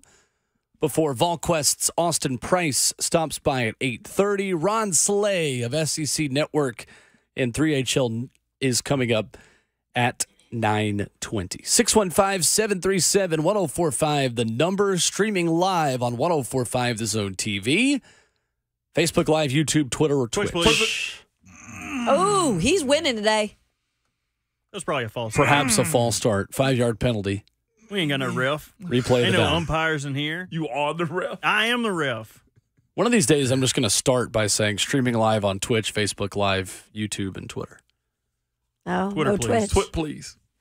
Oh, Twit, please. be careful with that one. Yeah. Just My a bit goodness. outside. Is it? Okay. Doesn't all that right. sound like, that just sounds weird, Twit. Okay. Well, I got to beat Robert at something, okay? Well, it's technically X. X, please. You've already beaten me at life. I think you're okay. You're okay to drop a couple games to me. It depends on what life is. You know what I'm saying? Like, I think things that matter. Ramon blew a 3-1 lead to Bert on life, man. Hey, that's all I'm saying. On Twitch, man. please. I've never, I don't have friends in bad situations. So, Bert, everybody's in a good situation, man. We have been full of hate on the show this morning. It's so you know it's been a good one. Asking who is your least favorite player on your favorite team. And we've got a lot of good submissions. I gave you one I had to give offline, and you somewhat agreed with me, too. Well, see, now you're teasing the people, Ramon. I can't do it. I know. I said when I brought up Ramon, I said, I don't want to put you in a rough spot because you had to play with a lot of these people. all of us just watched and yelled things from the upper deck, and you actually were in the foxhole with some of these guys. Of those hateful people. That So call us with your guesses. We've had a lot of Steelers fans, and it's not a Steeler for what it's worth. We've had Steelers fans vote for Antonio Brown and Chase Claypool. They say that, but they were in there just Chase Claypool, different conversation. But AB, I mean, you say what you want to about him. Yeah. We're joined now on the phone lines, though, by our good friend Charles Davis, who you hear every weekend here on The Zone. He is a VFL. He's on CBS. He's on NFL Network. He is the busiest man in showbiz. Good morning, Charles. How are you? I'm doing well. Trust the three of you are terrific. We doing are pretty good. Doing pretty good. We are my brother. great. Good morning. We are happy to be talking draft. How special is this draft class specifically, Charles? The combine, and you guys do a great job with your coverage every year. I'm sitting there with popcorn and just watching these crazy athletic scores come in. How much fun was this past weekend? You know, for me, it's just always my jaw just drops because, let's face it, Ramon will tell you, and Ramon was legit. But all of us who played, we always thought our time was just so special, and it was. But we just keep creating these athletes, and they just keep coming and coming, and you're like, are you kidding me? What am I watching here? Now, does it always translate to being a good football player? Not always, but just in the sheer athleticism, the growth, what they're doing, and their opportunity, I would say, to do it on an almost full-time basis. That's a big part of it as well. They don't ever really stop training. Unless you're Tavondre Sweat, who wouldn't get on the scale at the Senior Bowl because he probably weighed north of 385, and he got himself down to 366 for the combine, and he felt like he was big sexy, and he went to work. Charles Davis, our guest this morning here on Ramon, Kayla, and Will. So, Charles, let's jump right in as far as the Titans are concerned. Joe Alt and Peter Skoronski on the left side of a Titans offensive line sounds pretty good. How do you value that versus a pass catcher like Roma Dunze or Malik Neighbors at number 7 for this team? Yeah, we feel like we're having a Cincinnati Bengals conversation from a few years ago, aren't we? Remember, that was right. Penei Sewell versus Jamar Chase. They took Chase, went to the Super Bowl. Lions took Sewell, and last year got within one game of the Super Bowl. It all depends on your flavor and what you have. I will say this. If you think you've got that special left tackle in this year's class, I would hop on him. There are a lot of tackles, don't get me wrong. But if you think you've got a special one, I might go there because I do believe I can get pretty good value at receiver in almost any round this year.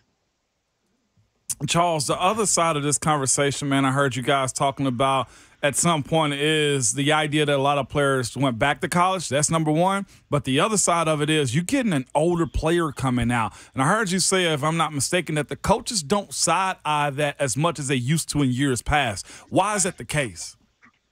Ramon, is because the world changed on every one of us. The world changed with COVID. And once COVID kicked in and everyone got the extra year of eligibility, we had stop-down action. People lost time. Now we're trying to regain it. You have to play the hand that's dealt you. Before it was kind of like I want the youngest kid I can get that's mature enough because guess what? Now I can mold, I can shape, and I can grow him during that time. Now they're counting on you doing that a little bit more yourself because you're going to come out a little bit later. It's just the way it is. And would they love to have you be 22 coming out? Of course they would. But you're not getting that. So at a certain point, either you adapt or you die, okay? He's going to be 23, 24, 25 coming out. Are we going to ding every kid for that? Because if we are, our pool's getting pretty shallow. And frankly, we're seeing where the experience is paying off for some of these kids. Sometimes having 48 starts at the quarterback position helps out. Brock Purdy. You're like laughing at Brock Purdy's time because I have 61 starts. Let's go to work. So that's what we're talking about, Ramon. I just think the world changed and everyone has to adapt to it. Otherwise, you're changing what your pool is and you're cutting down the number of prospects you're looking at.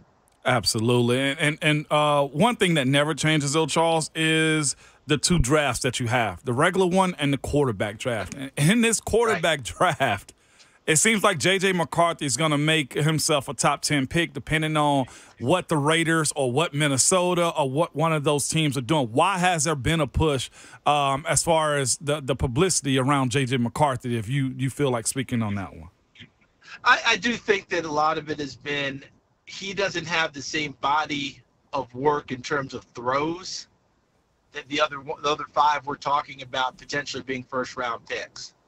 Caleb Williams, Jaden Daniels, Drake May, Michael Penix, and Bo Nix, right? When you really get down to their numbers, the number of times they threw the ball versus J.J. McCarthy, it's a big number because Michigan played a different style.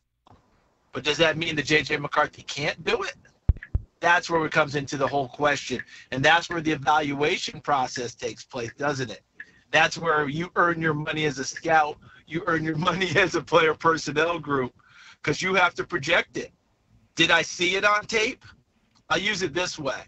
We wondered if C.J. Stroud would run the football. Remember that going into last year's draft? Yep. And then they played Georgia, and you watched him take off a few times.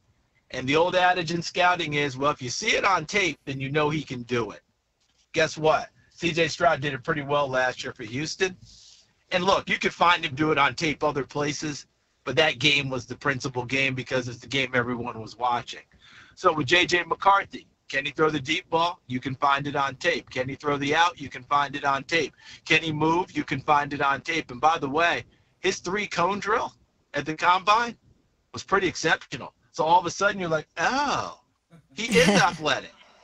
And now you take it and run with it from there. So you're right. And I will leave it with this, Ramon and crew.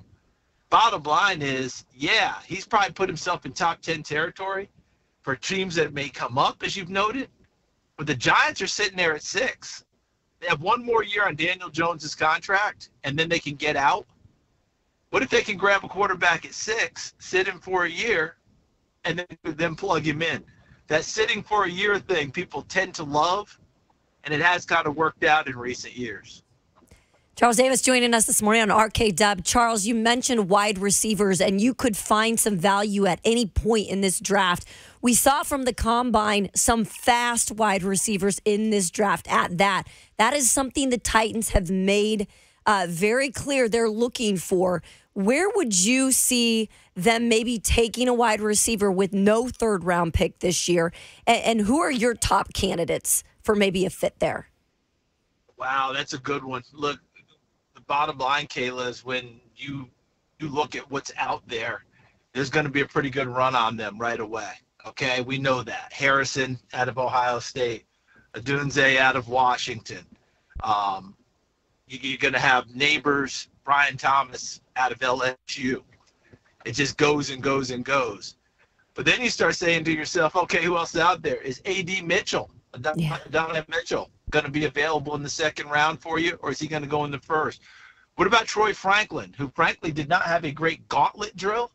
But you can't overlook the production at Oregon. The only thing that gives you a little bit of pause and concern is he's really linear, which means skinny, right? We're using all these buzzwords, right?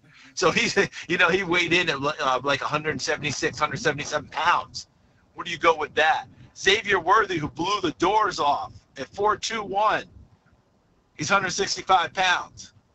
He's in my colleague Daniel Jeremiah's top 50, he was 41 going into the combine. If you watch the 4.21, everyone's got him rising automatically to the first round. Will he? He may very well be there for you in the second. Is that the guy that you want? We could just go on and on and on, receiver after receiver. Kayla, it is a crazy number of them, and I've said it for the last 3, 4, 5 years, and I'm going to say it probably until they lower the lid on my coffin. Every year we go to the combine. Oh, yeah, there are plenty of receivers because of the way we're playing football now. 7-on-7 exists. 7-on-7 is football's answer to basketball's AAU. When I was a kid, most of the time when the ball was in the air, it was off of an option pitch. Now it's in the air, just pitching it around. We used to go get running backs out of Texas. Now we go get quarterbacks. The game has changed significantly, and because of that, receivers become a real glamour position. Charles, on the opposite side, cornerbacks, I think this is a good draft, too, when you're looking at the talent at that position. Also a position of need for this Titans team to kind of build that secondary. Who has really stuck out to you since the draft? Like, who impressed you the most up there? Well, look, I knew Quinyon Mitchell was going to be a good player, and he confirmed it. Okay? We knew, what's the kid at Alabama? Why am I blanking on? Not Kool-Aid. The other guy. Which one is that one? The other cornerback. Jeez, Charles. Terrion Arnold. Yes. Terrion Arnold, yes.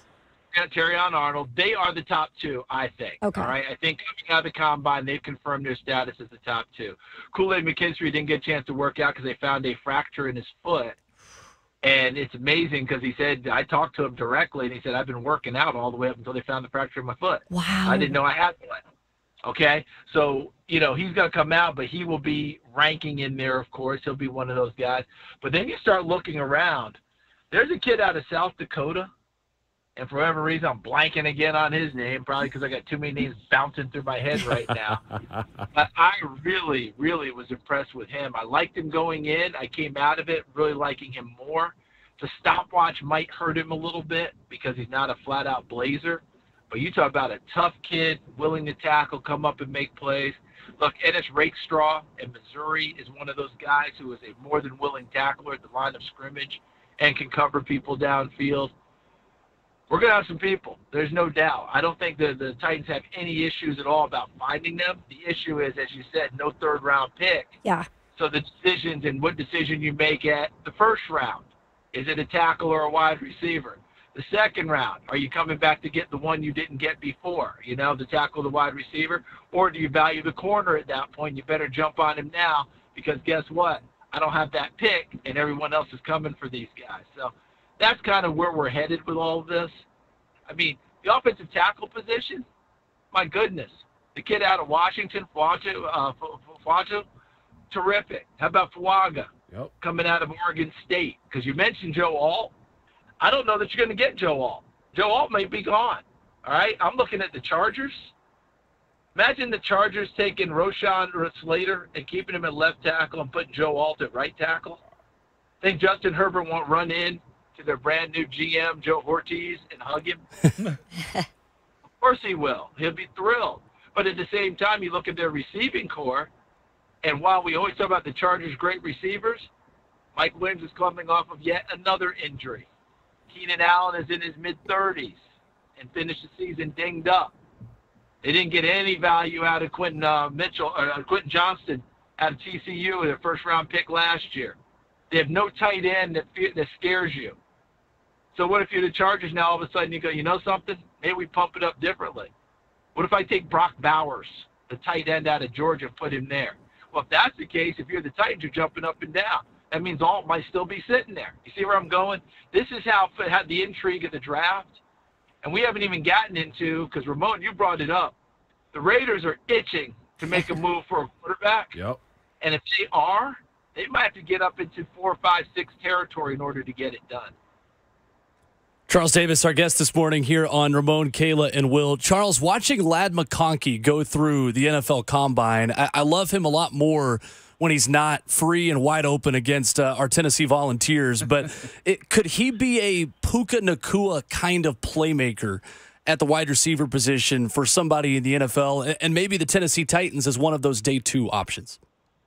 He absolutely could, but he's a lot smaller than Puka. I mean, that's the thing. Like, Puka's a bigger guy. And here's the weird part. Puka coming out of BYU, I was crazy about Puka Nacua. But here was the issue. He was hurt every single year he was in school. He comes to the Senior Bowl. I'm really excited. Good, we're going to see Puka Nacua. You can ask my guys. I was like, hey, before we even start, guys, Puka Nacua, keep an eye on him, keep an eye on him, keep an eye on him. He was maybe the best player at the Senior Bowl last year on day 1. Guess what happened? He got hurt. Didn't practice again. So that's why he went in the 5th round, okay? Because he had a history of injuries, and people were wondering if he could hold up. He goes his rookie year with the Rams, he was almost never hurt. So it's the craziest thing I had seen. And, it was funny. The quarterback who came out there went to the Saints years ago and became, the ultimate weapon everywhere. It's the same thing for him at BYU. And he's never been hurt in the NFL. So I guess the BYU guys, I got to find out what they're doing up there. but when you put McConkey into that mix, you're talking about a superior slot receiver who is a 7-11 guy, meaning always open. He's got a little Hunter Renfrow to his game because he runs the routes that you would expect.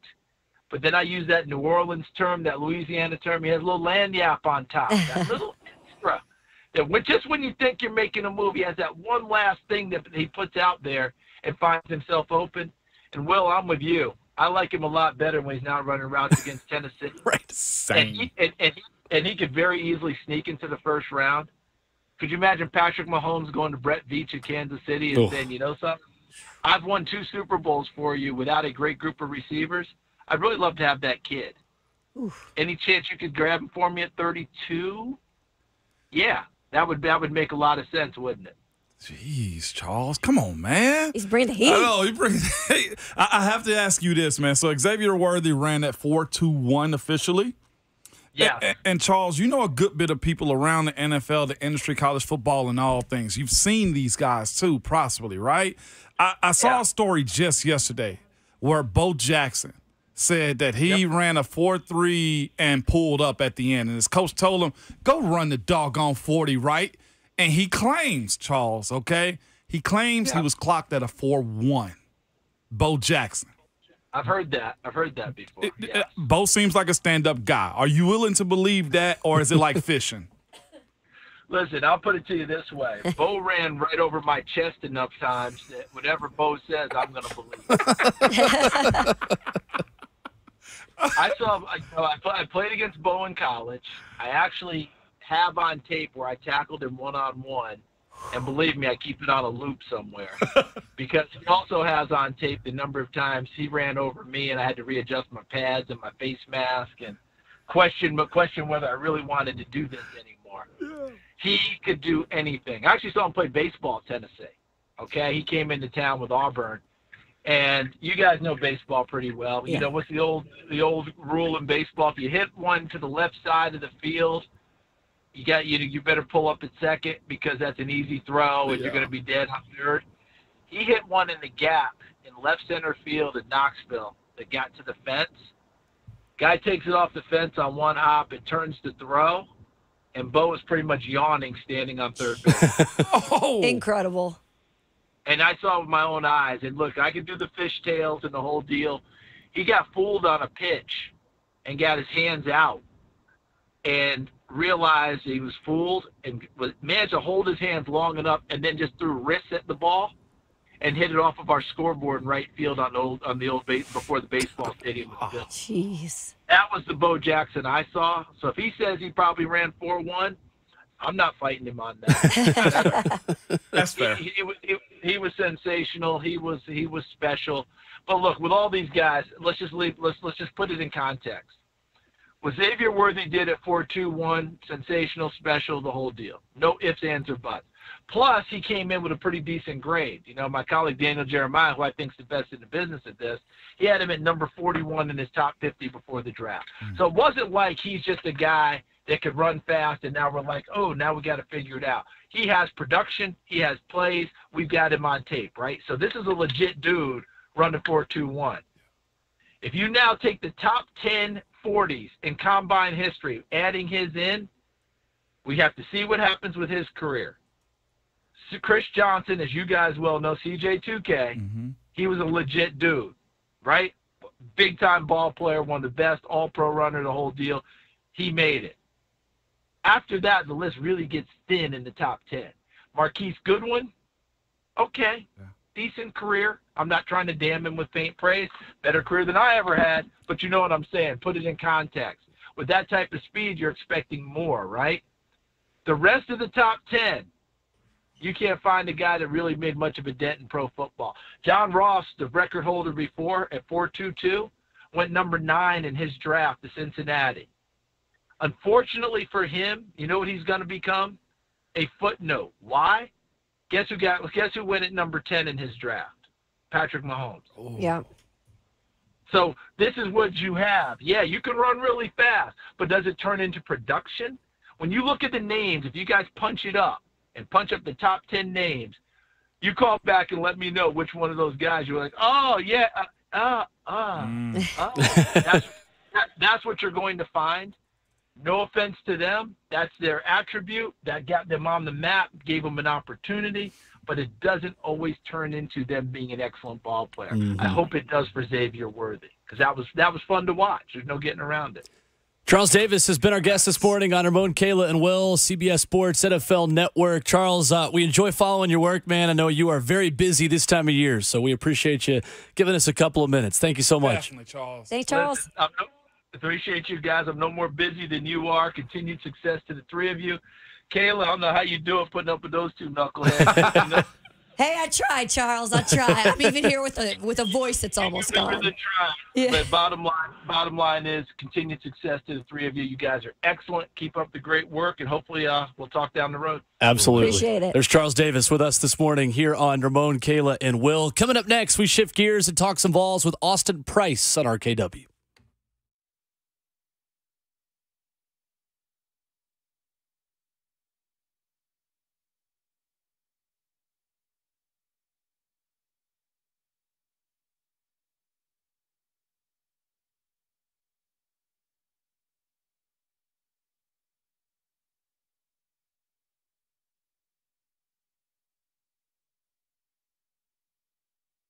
Hey, well, good news. We've reached March. Bad news is maybe you're feeling a little down still, right?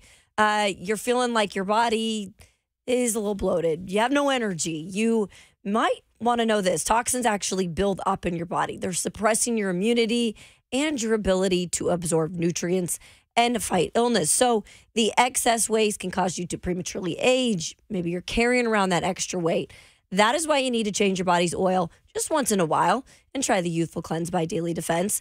Look, simple cleanse, no need to shake up your diet or do any of those juicer things.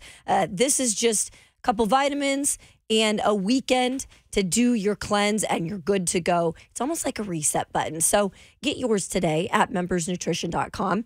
You can take control of your health, take control of your life. Try Youthful Cleanse today at membernutrition.com.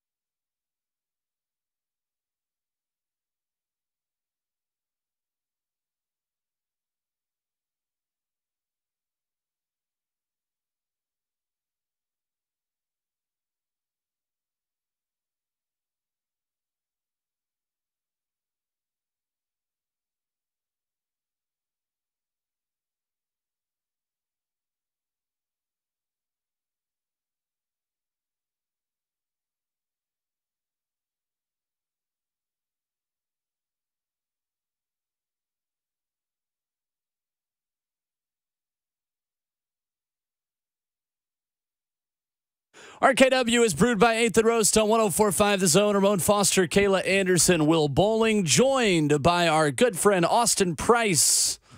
VolQuest at On 3, discussing lots in Knoxville and lots of wins in Knoxville for Tennessee. What's up, Austin? How are you? I'm doing great, guys. How are you? Good. We are good, and we just want to be half as good as Rick Barnes probably feels after last week's wins over Auburn and Alabama. Austin, I'll start here. Has there ever been a better glue guy in college basketball than Jemai Mashack?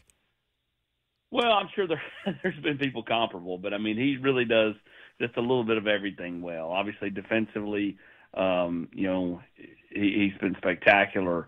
His shots improved a ton, and that's what Rick Barnes does a really nice job of. You look back at Kevin Punter when he first got here, you look at several other instances where he's taken, guys that were, marginal shooters and made them better, and it's really impressive. And then, you can go back to last year when Z goes down and Jemai Mashack literally fills in as the point guard for Tennessee's basketball team.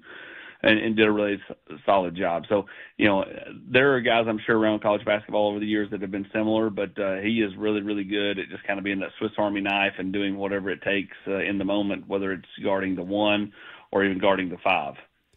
Austin, when you look at Tennessee's wins last week, obviously you love what Dalton Knecht did against Auburn, but the performance without him being a big-time scorer on Saturday, it feels particularly noteworthy. What did you like the most just about the entire week for Tennessee hoops?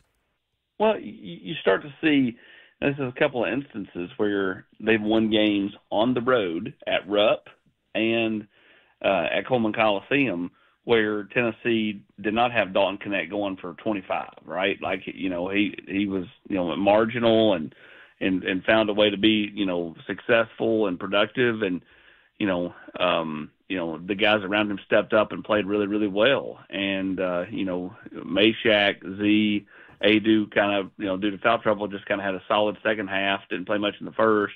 You go back to that trip to Rupp, and Josiah Jordan-James was fantastic. So they're just finding ways to win in different ways. And as it's been written the last, week or so, it's more than just Dalton Knecht, and it's always been.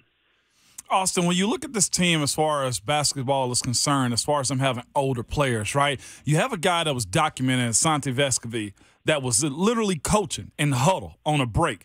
Is that one of the benefits and one of the expectations for him and Josiah Jordan-James also? Yeah, I mean, I think, I don't think just anybody could do that, but I think, as smart as Santi is, and as long as he's been in the program, he feels comfortable enough, and Rick feels comfortable enough to let him do it. I think that you just get leadership. And at the end of the day, those two guys, they've been around long enough. They don't care. If they get 6 steals, no steals, 30 points, no points, they don't care anymore as long as the team wins. I really do believe that. I think these guys are so one-track mind, win, win, win. They don't care if it takes them getting 8 points, 0 points, 18 points, whatever. They're willing to do whatever it takes. And, I think that they don't ever get, bogged down or jealous that, maybe some of their star power has diminished a little bit with Dalton Knecht coming in here and doing what he's done. I think that they're just the ultimate teammates, and that's what you want out of two guys that have been in this program for a while now. When you look at the job that Danny White's done, whether they're his guys or he's helped facilitate what's happened with Coach Barnes, and look at Coach Vitello, and you also throw Heupel in there, man. Is there a better situation in college sports right now than what they got with those three guys? No matter if they're top 25 or top 10, you got to somewhat sit back and say, job well done so far with those three guys in major sports. Yeah, 100%. They're, all right now have their teams trending in the right direction. 2 of the 3 were here before Danny White got here. But what he's done is he's added to the culture of winning here at Tennessee and has, backed, Coach Barnes with the renovations to Food City Center coming and obviously the new renovations to Lindsey Nelson Stadium to give those coaches the ultimate recruiting tool. He's backed Tennessee's collective. He hired Josh Heupel. He's been behind him. So I mean, like, he's done a nice job with whether there were pieces in place or he had to go out and hire pieces like Josh Heupel of finding the best fit for Tennessee, and all three right now are really clicking. Austin Price of VolQuest joined us this morning on RKW. Austin, when it comes to maybe possibly still getting that number 1 seed, what do they have to do with 2 games left? South Carolina, Kentucky, but just, beating Alabama, beating Auburn, that continues to, hype up this resume. But what do they got to do to possibly get that 1 seed? Well, if they win at South Carolina, they'll be the 1 because they have the tiebreaker over everybody else, and it wouldn't matter if they lost to Kentucky. If they lose to South Carolina, then South Carolina would have the tiebreaker over Tennessee. They'd be tied with 1 game left, and then it would boil down to what South Carolina does at Mississippi State and what Tennessee does at home against Kentucky. So first and foremost, it's win tomorrow night. Technically, they'll be the 1 seed if they win tomorrow night. Technically, they could still share the regular season championship if they, won tomorrow night but lost to Kentucky and Alabama, went perfect this week. But it wouldn't matter as far as the 1 seed. So just win tomorrow night, and you're going to be the 1. And outside of that, I think Tennessee's, fortunate from a standpoint of they're in this grueling gauntlet of a 4-game stretch between last week and this week. But I think that's not a bad thing because I think this team plays better when it's, when the lights are brightest. Like, I think that when they, go to Texas A&M, go to Mississippi State, even when they won a game at Missouri or even Vanderbilt early in the year, like I think when, they go in thinking, okay, we're supposed to win this game. And I know they say we take it 1 game at a time, but at the end of the day, they're still 18 to 22-year-olds. The human element kicks in at some point, Kayla. So, I mean, like I think the fact that this will be a hostile environment, you're playing for a championship, I think all those things bode well for Tennessee.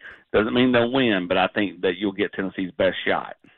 What's your take on, like, the SEC tournament in particular, though? Like, with some of these teams who can catch fire, right, that are trying to get into the March Madness, or just teams like Tennessee that maybe don't need to win the SEC tournament, but when it's all said and done, you always want every accolade. I just feel like there's always some different takes on how you play in tournament play and how much energy and effort you're giving. Yeah, I mean, you talk to different people, they're going to tell you different things about the SEC tournament.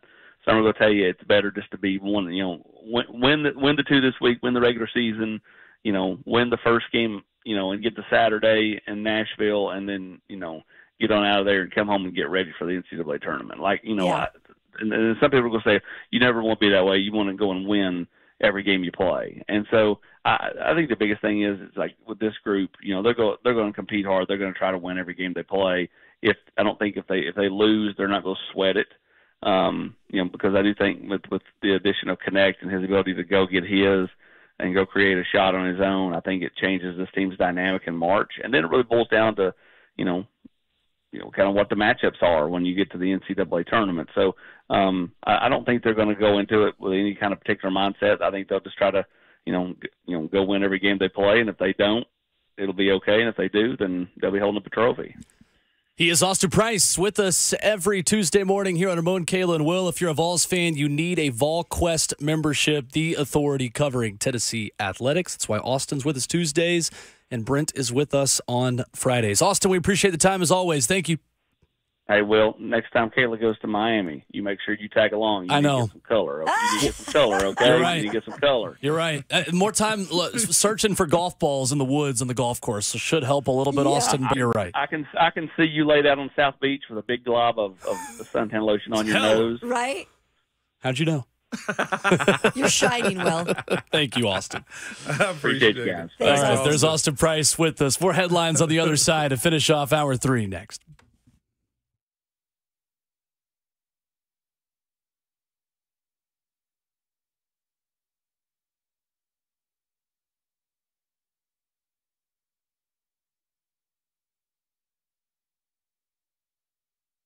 It's Ramon Foster for United Structural Systems. You guys know this, man. If you are a parent of a kid in the spring that has outdoor sports, this time of the year, as soon as you get ready for that baseball, that soccer, that track, rain. okay, and rain on top of rain, and then it rains some more, and then you're delayed, and then you got to pick up other stuff. Why am I telling you this and about United Structural Systems? Well, that's because when it rains here, saturation around your house happens too. The ground swells up, and it can affect the flooding in your house. It can affect the waterproofing around your basement walls, causing them to bow. I'm telling you this type of repair services that United Structural System provides for you will keep your home dry and stable for years to come. I promise you do not want those foundation issues, your house shifting, the water in the basement and it's flooding. You have no idea how it got there. Reach out to the teams that I trust and a lot of others too, and that's United Structural Systems. Homeowners have trusted them for over 25 years to get the job done when it comes down to the services they supply to you.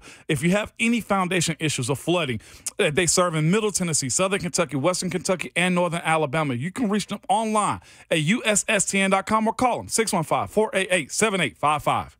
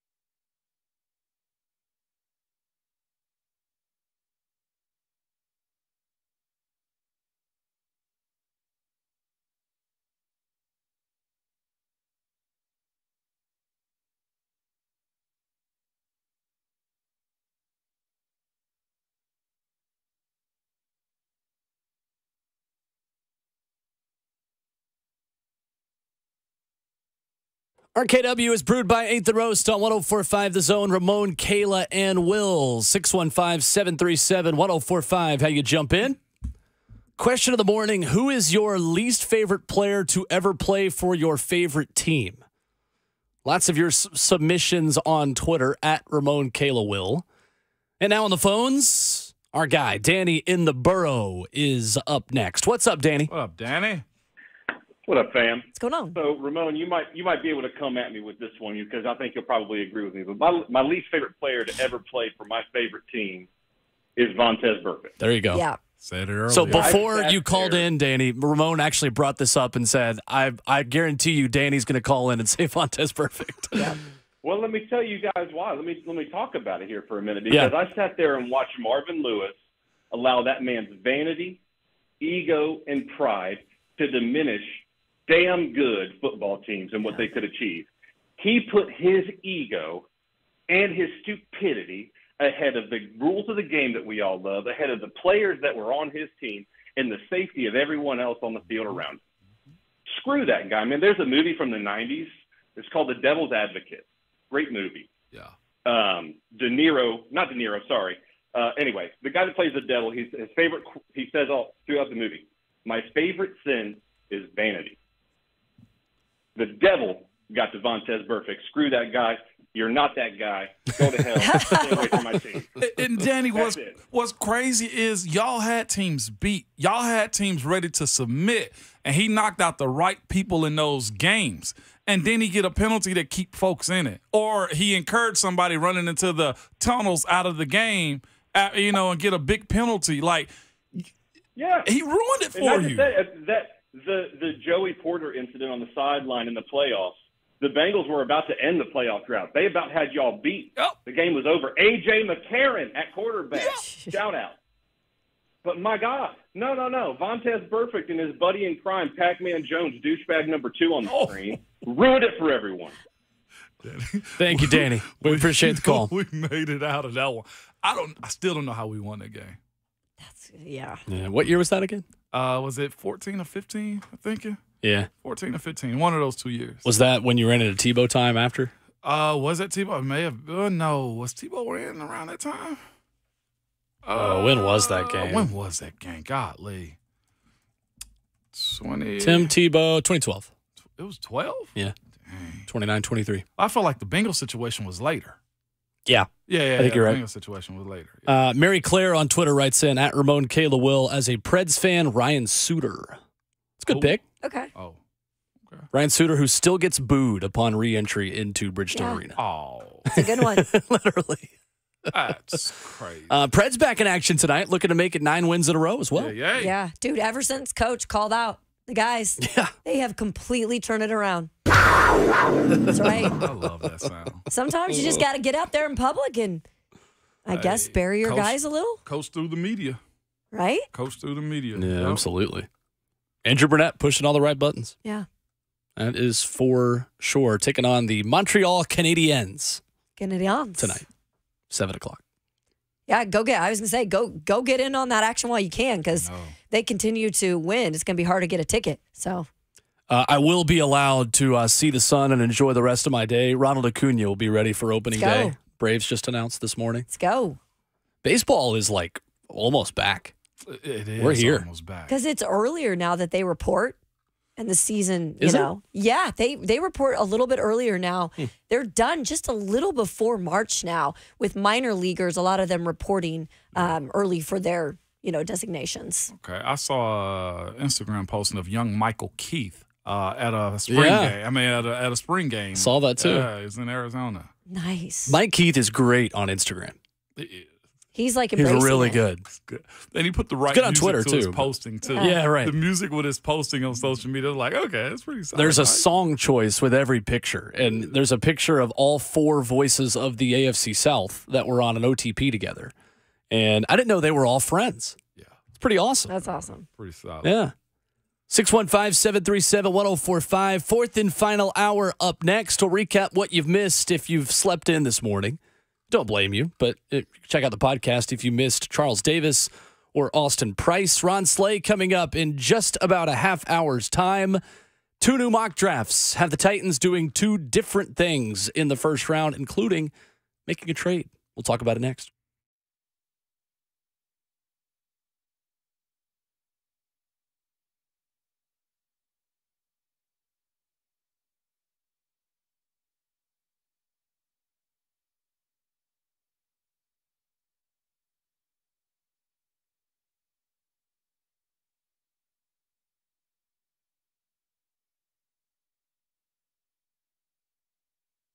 It's Ramon Foster for Artisan Customs Closet. Hear me out, y'all. Don't just clean out messy areas of your home. Get them organized with the custom storage solutions available at Artisan Custom Closets. Artisan has every option for every budget and pain point in your house. From garages and mud rooms to pantries, home offices, closets, and laundry room, Artisan can do it all. Let the local team at Artisan help you get rid of clutter, maximize your space, and just make your day-to-day easier. Organization does it for you, okay? So meet with their certified senior design consultants.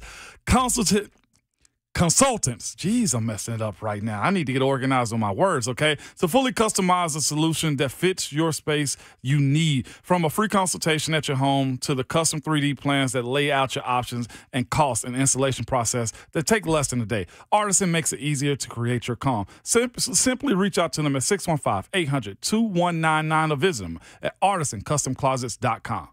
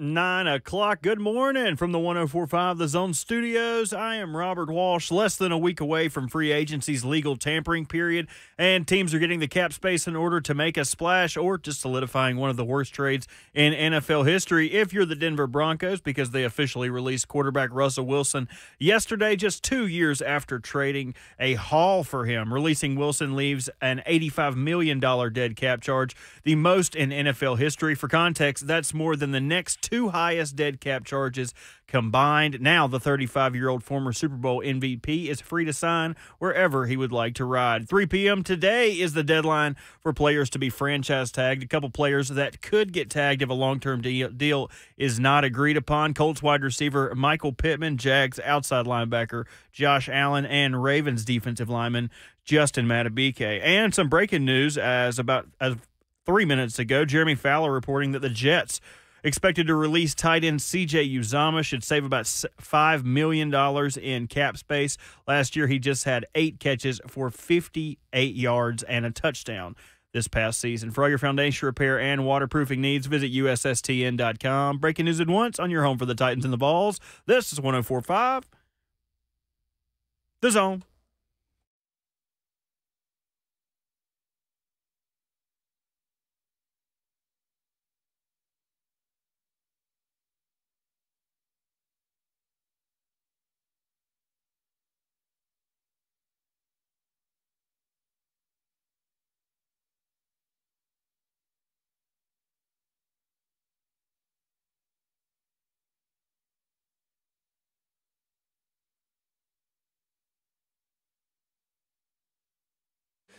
Nine a.m. and a very pleasant Tuesday morning to you. Wherever you listen or watch, Ramon, Kayla, and Will around Middle Tennessee and the world.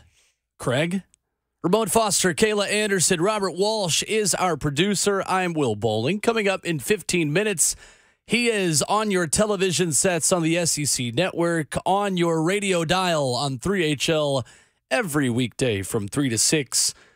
The busiest man in show business, Ron Slay, will join us coming up in 15 minutes. RKW, as always, is brewed by 8th and Roast, with locations on 8th Avenue, Charlotte, the airport, and the Broadview at Vanderbilt.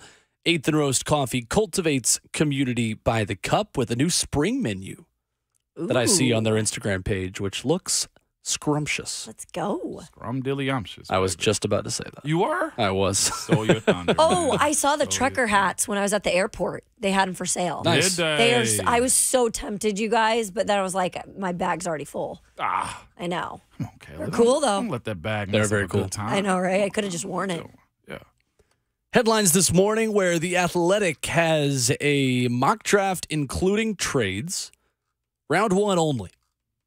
And with Joe Alt on the board, The Athletic's Dane Brugler says the Titans would trade out of 7, taking picks 11, 109, and a 2025 second rounder from the Vikings, who would take J.J. McCarthy at number 7. This has the Titans moving back to 11 in that swap with Minnesota, taking 342-pound left tackle J.C. Latham from the University of Alabama. I don't care about nothing but the tie. I want to say the other That version. video of that. is so good.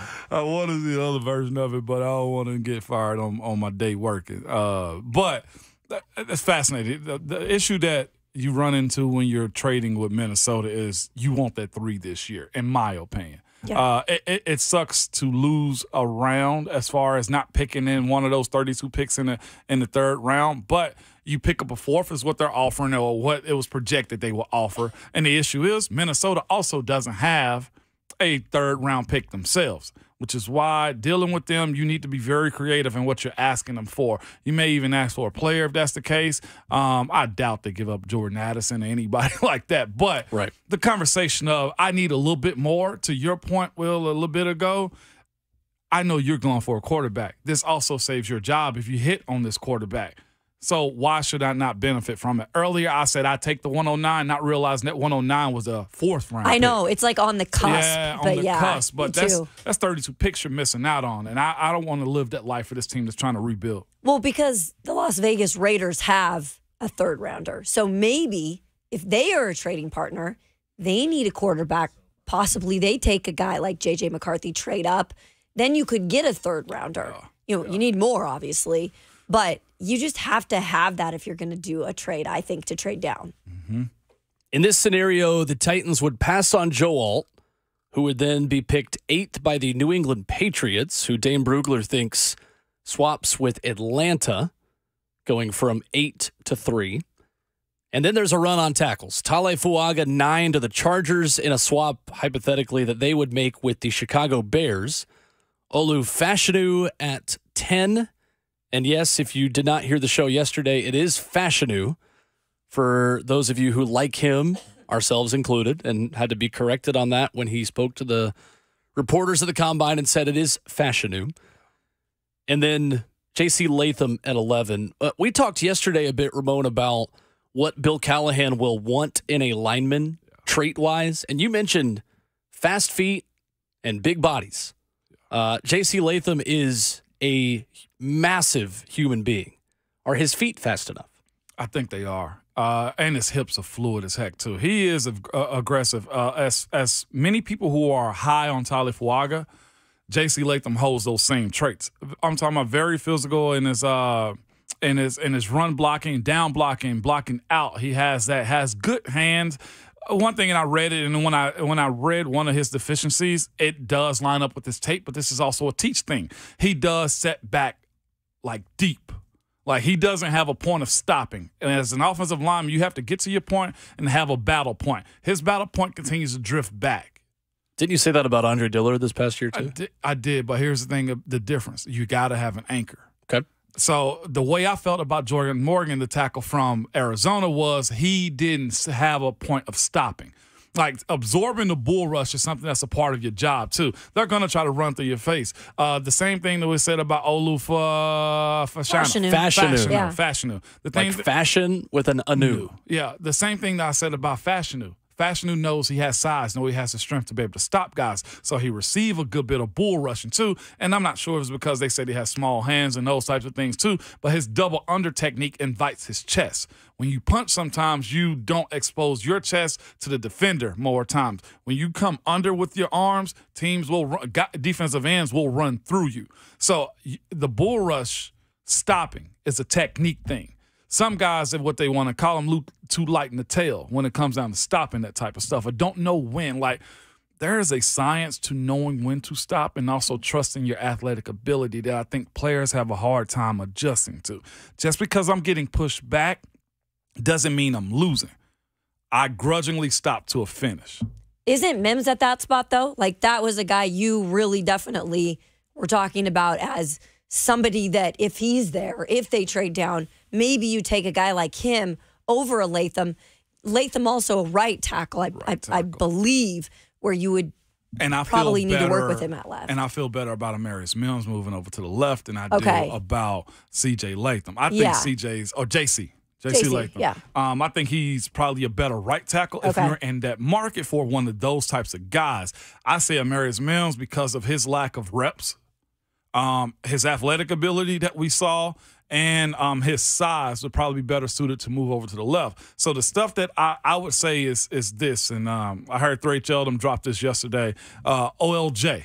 O-line Jesus is what they're going to call him Jesus, because I don't want to use Jesus' name in vain like that. O-line Jesus, okay? There you go. Is a guy that you trust, that if you're talking about J.C. Latham not knowing where his point of attack is or the bull rush, that's all technique stuff. I'll never forget when Munch first came into the building with us. He said, Ramon, I need you to get vertical. I'm like, Coach, I play guard. He said, trust me. I said, Coach, but you want me to kick like a tackle? He said, trust me. And he pointed out what my strengths was. Get to a point, set, and invite them to fight with you.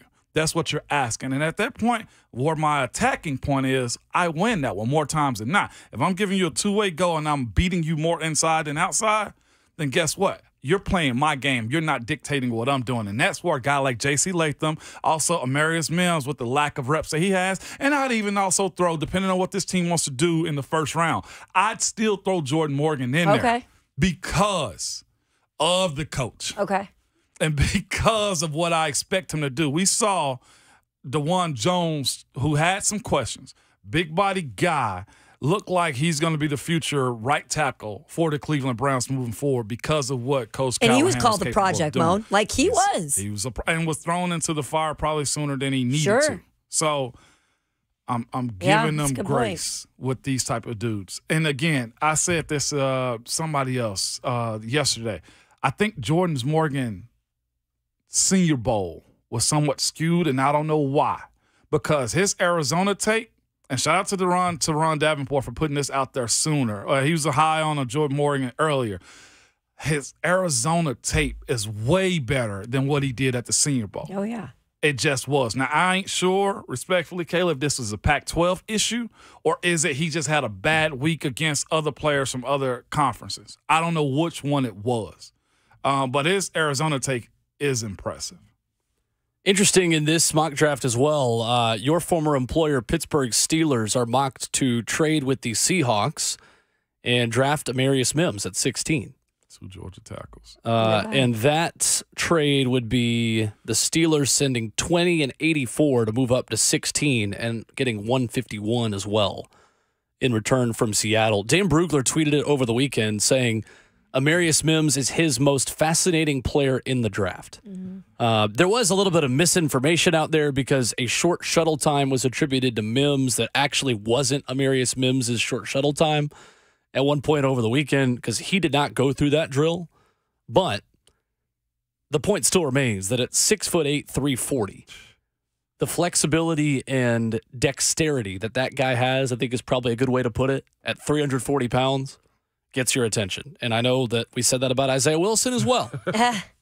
But this ain't Isaiah Wilson. Hopefully, Amarius Mims doesn't have a rap career on hold. And that's where I was as far as saying we can't judge one guy the same way we did another. 100%. Right. As it's not pros, fair. You can't. Yeah, that's totally unfair. Yep. But I understand the anxiety. Yeah. I get it. Yep. 615-737-1045 is the number. Coming up next, he is Ron Slay. No other introduction needed. Next on RKW.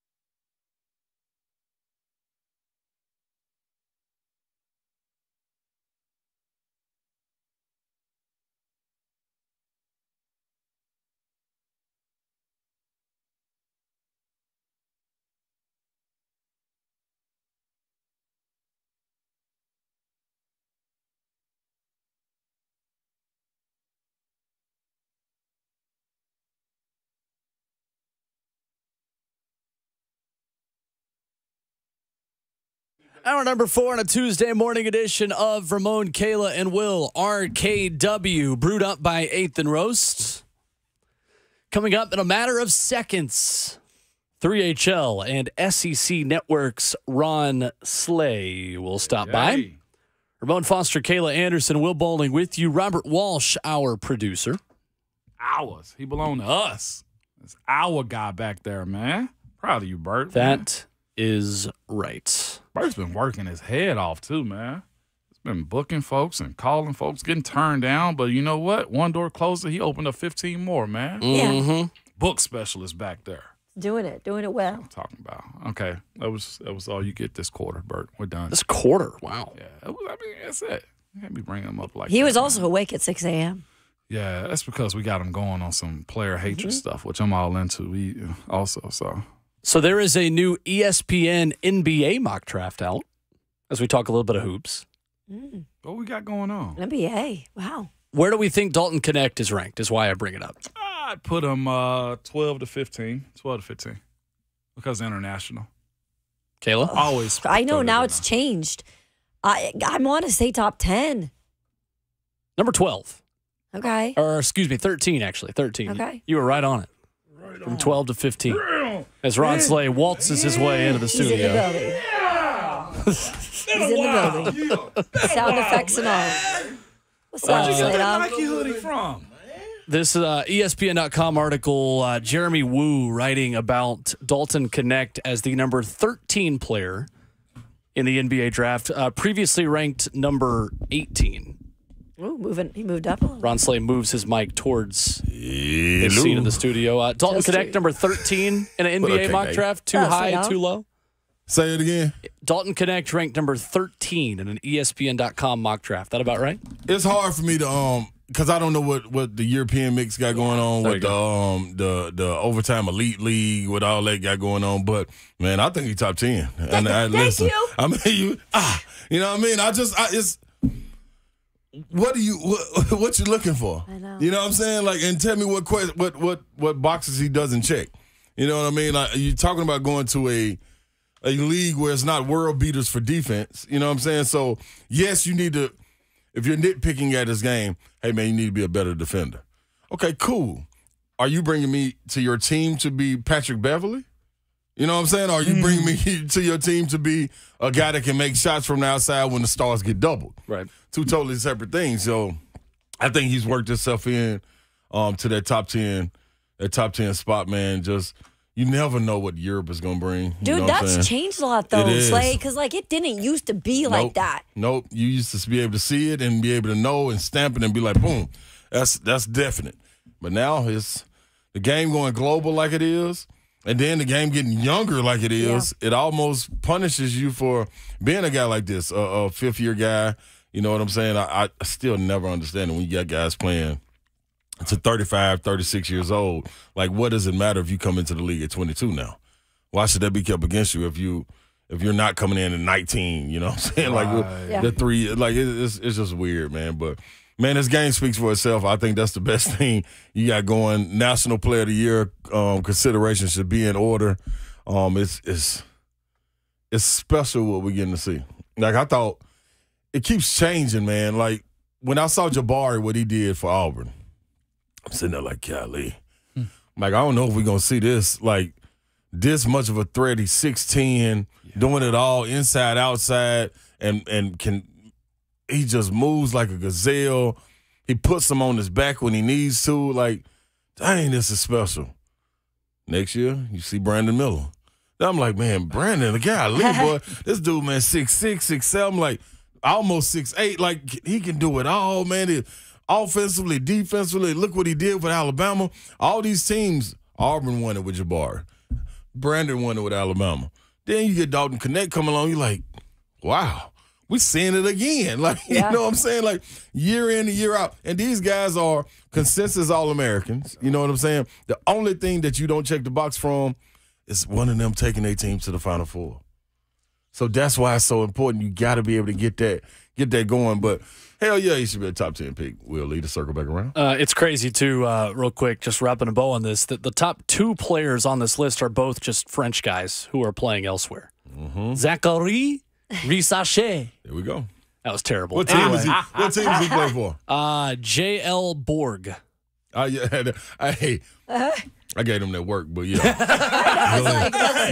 Man. I got film on too, Drew. I ain't just blowing. Hey, is my rep in there? Hey, Bert, they better know.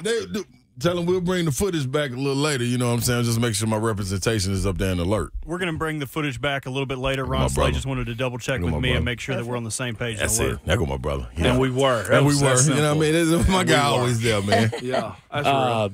Slate, last week there was a lot to like about what Tennessee did. The win over Auburn, allowing you bragging rights over Don Davenport and half bragging rights over Joe Hunk, since he's got a foot in both camps. Yeah, he's 3/4 Auburn, though. I think he's still like a quarter Tennessee. My goodness. Don't ask me to explain it. I ain't got no clue. He's got 8 toes in the Auburn camp, 2 toes in the Tennessee camp. Yeah, I mean, right. Yeah. Between everything that happened over the last week, you can get excited about Dalton Knecht just absolutely going unconscious against Auburn. Yeah. Jemai Meshack being the X factor against Alabama.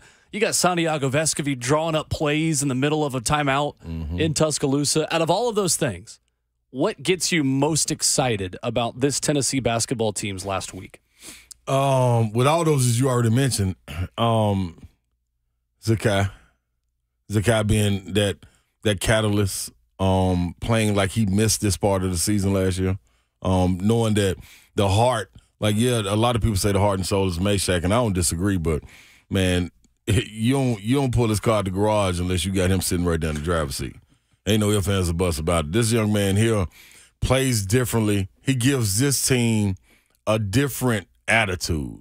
You know what I'm saying? And that's different. Usually you get that from an enforcer like Euros. You know what I mean? Like, he going to be the guy to go in there, punch somebody in the throat or something. Not literally, but you know what I'm saying? Like, he may too at the same time. But Zakai, he's different, man. He's different. He can affect the game from the inbounds. You know what I'm saying?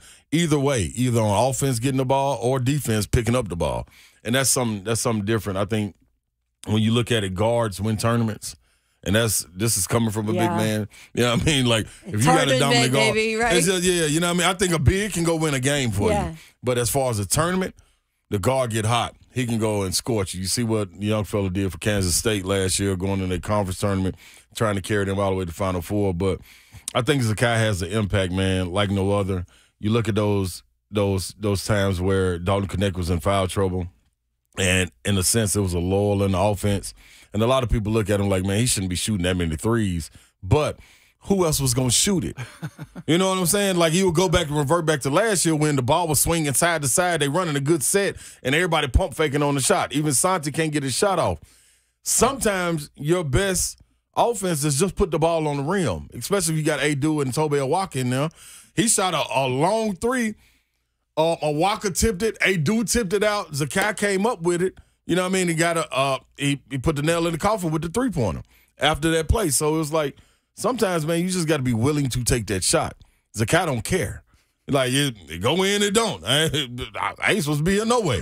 You know what I'm saying? So I think, yeah, man, Zakai and Josiah. I got to give credit to Josiah. Him and Santi going down the stretch, keep on scratching your head, wondering where the plays and the impact as far as numbers are.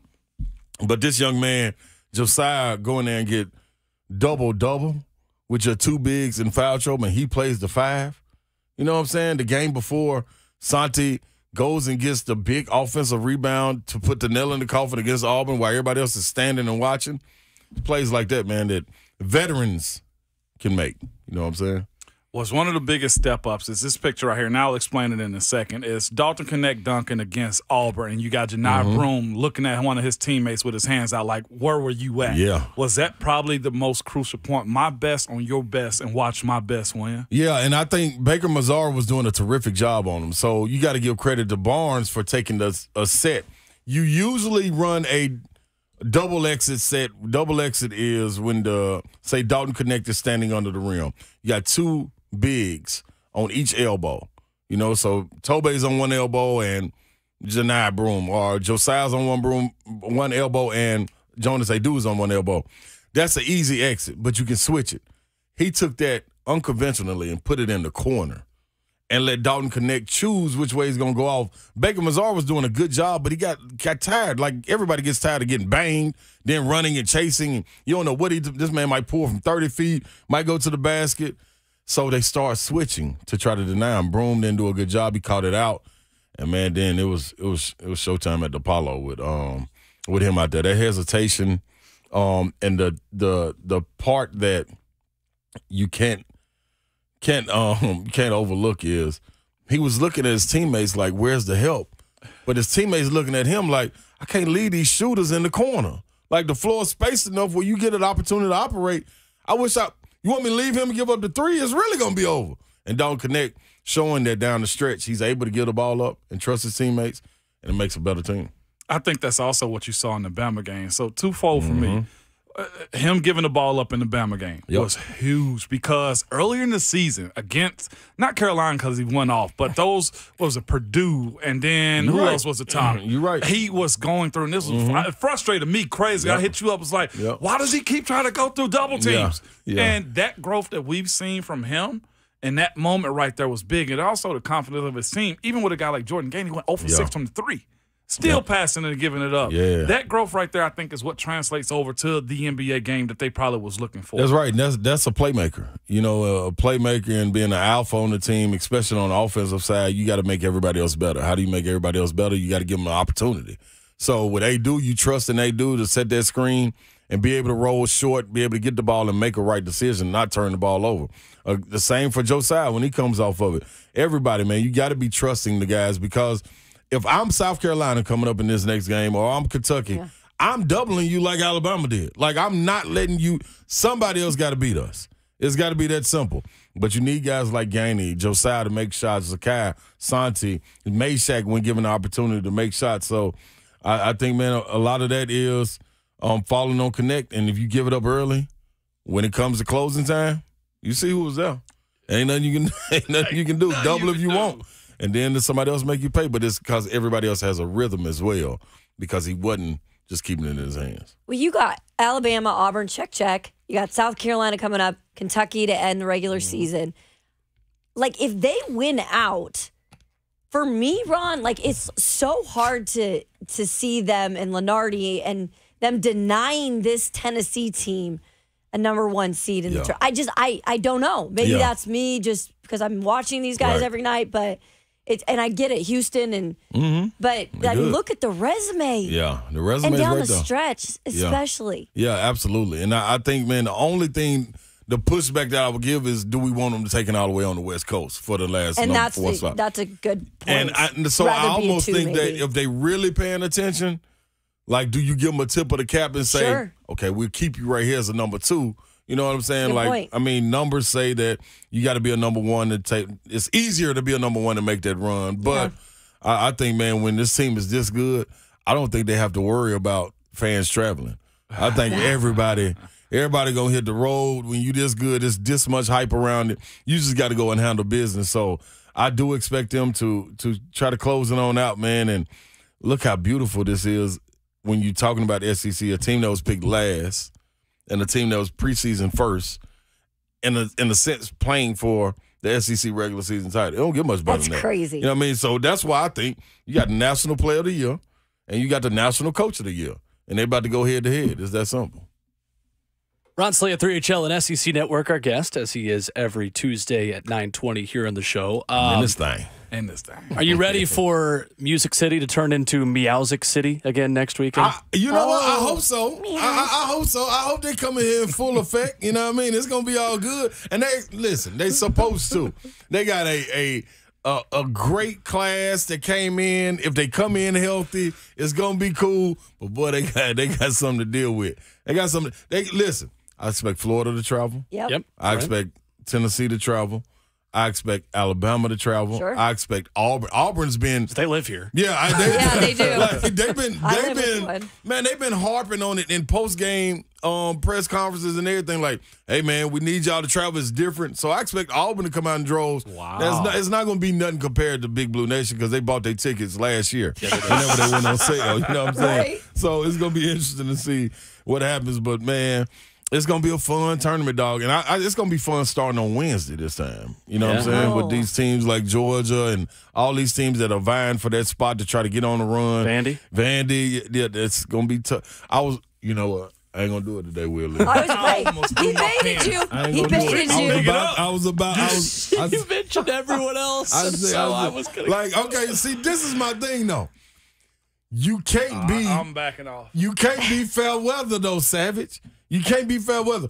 What I saw last year out of them, out of that fan base, dog, we were sitting on set, and I told them, y'all got to turn it up. Turn my, what is it, IMB? IFB, yeah. Dude, turn it. I can't hear. Yeah. Like, and I told Dar, I was like, hey, man, stop, man. Like, listen to this. Why couldn't that spill over this? I don't give a damn about your record. Why couldn't that spill over? Missouri, they still packed that arena out up in Como. Every single Arkansas still packed it out. Man, all that fair weather stuff, man. That's my bad, guys. No, it's cool. You know what I mean? I'm just saying. But that's a good point. You know that's what I mean? a good point, Slay. They don't support their team in the same city where they play. So I don't need to hear nothing. Yeah, right. And with the road environments now in the SEC, in particular in basketball, like you can't just stop for a year. Nope, you can't. You can't. And then try to pick back up and think it's not. You got Texas and Oklahoma. You know what Texas and Oklahoma gonna do when they come in? Cover their mouth and be laughing at them and pointing. Take over. Like this what y'all had in there. Right.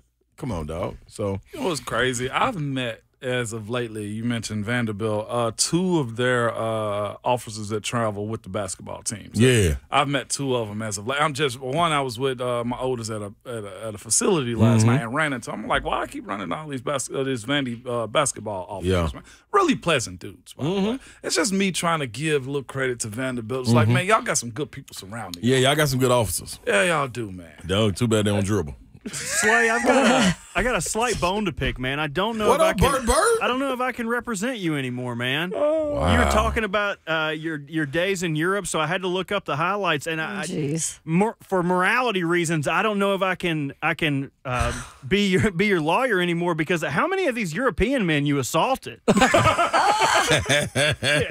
is one highlight video up against AJ Milano. Yeah. Dude, you scored 33 points, and they didn't have a hope. Yeah. In some baggy clothes. If y'all put Ron Slay in the athletic gear of today, he was doing this with almost tripping over his daggum pants. Come on, man. Talk to him, Bert. You know what I mean? Should have seen what happened when Vandy brought out the Pearl Cone marching band at Memorial Gym before they played Tennessee, and what Ron Slay then did. Hey, man, all you got to do is, man, put the lights on. Give me 3 officials. I'm going to give you a show. Yes. I promise you that, man. Make sure that popcorn popping. Make sure you're in your seat before the game start, because you're going to get every bit of a show. Crazy show, good show, bad show.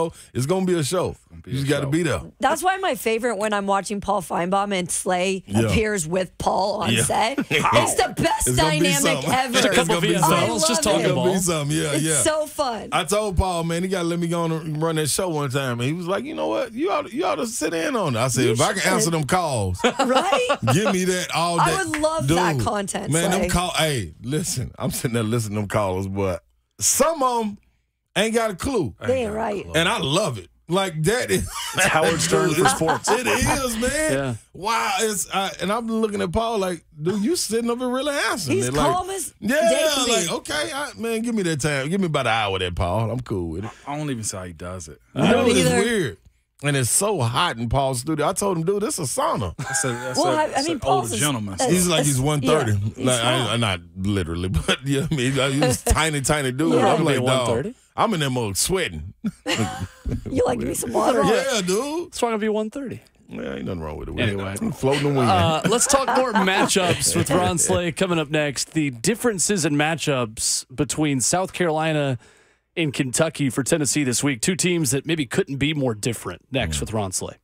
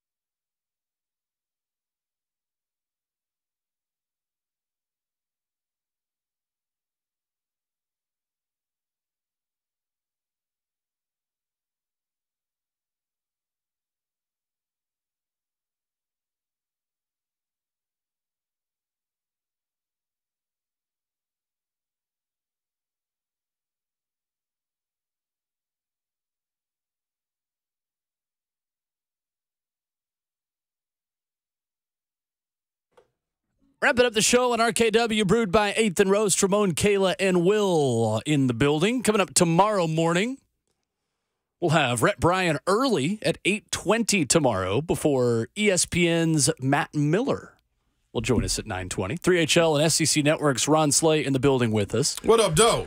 Slay, what about the South Carolina matchup is so challenging for Tennessee compared to teams like Alabama and Kentucky that have not played a second of defense this year? South Carolina is the polar opposite. Yeah, they're going to get to it. They play their style. They stick with it regardless of if they're up 20, down 20. It does not matter. They're going to play the same way. They bring that old school Wisconsin style, you know what I mean, to the game. Lamont Paris done a good job of getting guys to believe in each other. They play better when it's not just one person dominating, but they do have that star that can carry them across the finish line. Saw it in Meechie Johnson. B.J. Mack's done it. Talon Cooper's done it. Colin Murray Boyles is probably my favorite player in the SEC. The young freshman is a dog. I do think, though, in that game with Tennessee, at Tennessee, they were able to beat them. But I don't necessarily think it was too much of what they did. I think Tennessee just missed shots.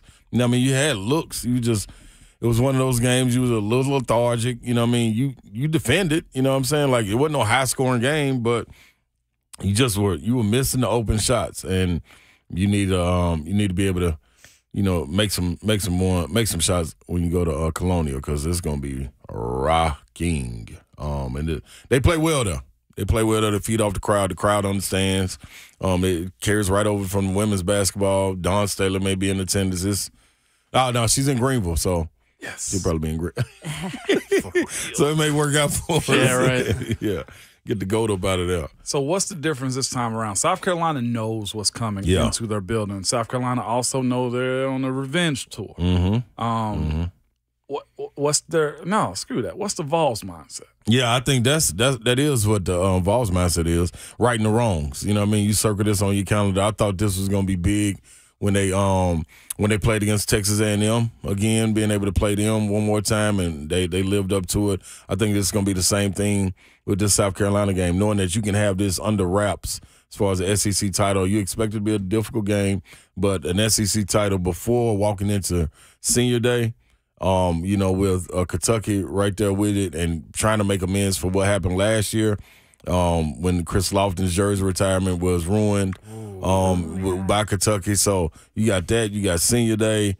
It's going to be a lot going on that Saturday. So if you can wrap it up against South Carolina, you know, and win this thing outright, I think that's enough motivation in itself, especially coming up Alabama game. And you can't really look ahead because it's just as good a team as Kentucky. Absolutely, and they want to go get that number one spot. You know what I'm saying? Like they want another feather in their cap. They've done enough to get a really good seed in the NCAA tournament, but you always want more. And I think they are tuned up and ready. Coach Paris is going to throw different looks. He has a pulse of his team like no other.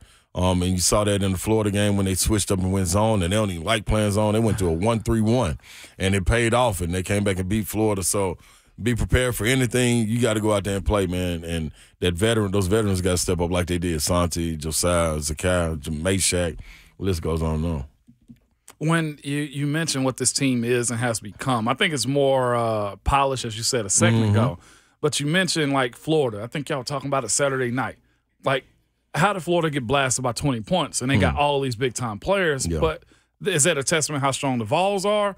Or Florida's just now catching their stride, too? Because they can be problematic in this SEC tournament, too. Yeah, you caught them early, but at the same time, some days the team got your number. And I think UT had their number. I think it would be different right now if they played because of the size that they have. They know each other. I thought then they were still waiting to see what Will Richards was going to bring consistently. Kugel, what was he going to be? Who was going to be the main guy between Pullen and Clayton Jr.? Like, it was a lot going on. You had a rotational issue as far as the front line go because you had four bigs that you can play at any given time. So I think Coach Golden understands his guys a little bit more. They understand him, what's wanted and what's needed to get a victory. So I think they're a different team. And that, to me, they're one of the most dangerous teams You know what I mean? Like people talking about USF and things of that nature. Florida's right there with them. There was another thing that happened in that Bama game, too, from this past weekend. They pretty much played 5 guards, 5 forwards, whatever you want to call it. Was that another key another door that was unlocked as far as Barnes is concerned, considering both the bigs had foul trouble, too? And I think they made a run when they had the 5-flatted, I think is what y'all call it. Yeah. Let me get my basketball term. You know what I'm saying? Tell my dog what a cross dog is. I see my boy always right there soaking it up. I think, man, you saw this early in the year when you looked at in Maui when they were playing Purdue and the bigs got in foul trouble. When they played Kansas, they got in foul trouble. You had to move Josiah to the 5 spot. Estrella had to come in and buy some minutes for you. And I think they learned from those situations. So when people talk about, making a soft non-conference schedule, that can help. I think the same goes for the opposite. If you think you got a veteran team and you're going to take some lumps and some losses, you can learn through those losses, and I think they were able to do that by seeing a guy like Josiah be able to play the 5 and understand what we're trying to get. We're not going to be posting you up, but we got to use it to our advantage. And you don't know that if you don't play against Edey or Hunter Dickerson and guys of that nature. So it all paid off well for him, and you're seeing the results of it now. Beautiful. Mm-hmm. He has 3HL and SEC Networks. Ron Slay, Television's Ron Slay, is on the 104.5 The Zone FM radio dial and 104.5 The Zone TV, weekdays from 3 to 6. Thank you, sir. Thank you, Will Lee. Appreciate y'all. KK, hot in Miami. I seen you down there. I seen you down there. Where I seen you holding it down. Back at it tomorrow morning. We'll have Rhett Bryan. We'll have ESPN's Matt Miller. We'll have you as well, because we know you'll be back. And Ramon Foster's back with Words of Wisdom right now. You got to remember, good people, at all times, your Twitter fingers and your mic is always hot. Hot.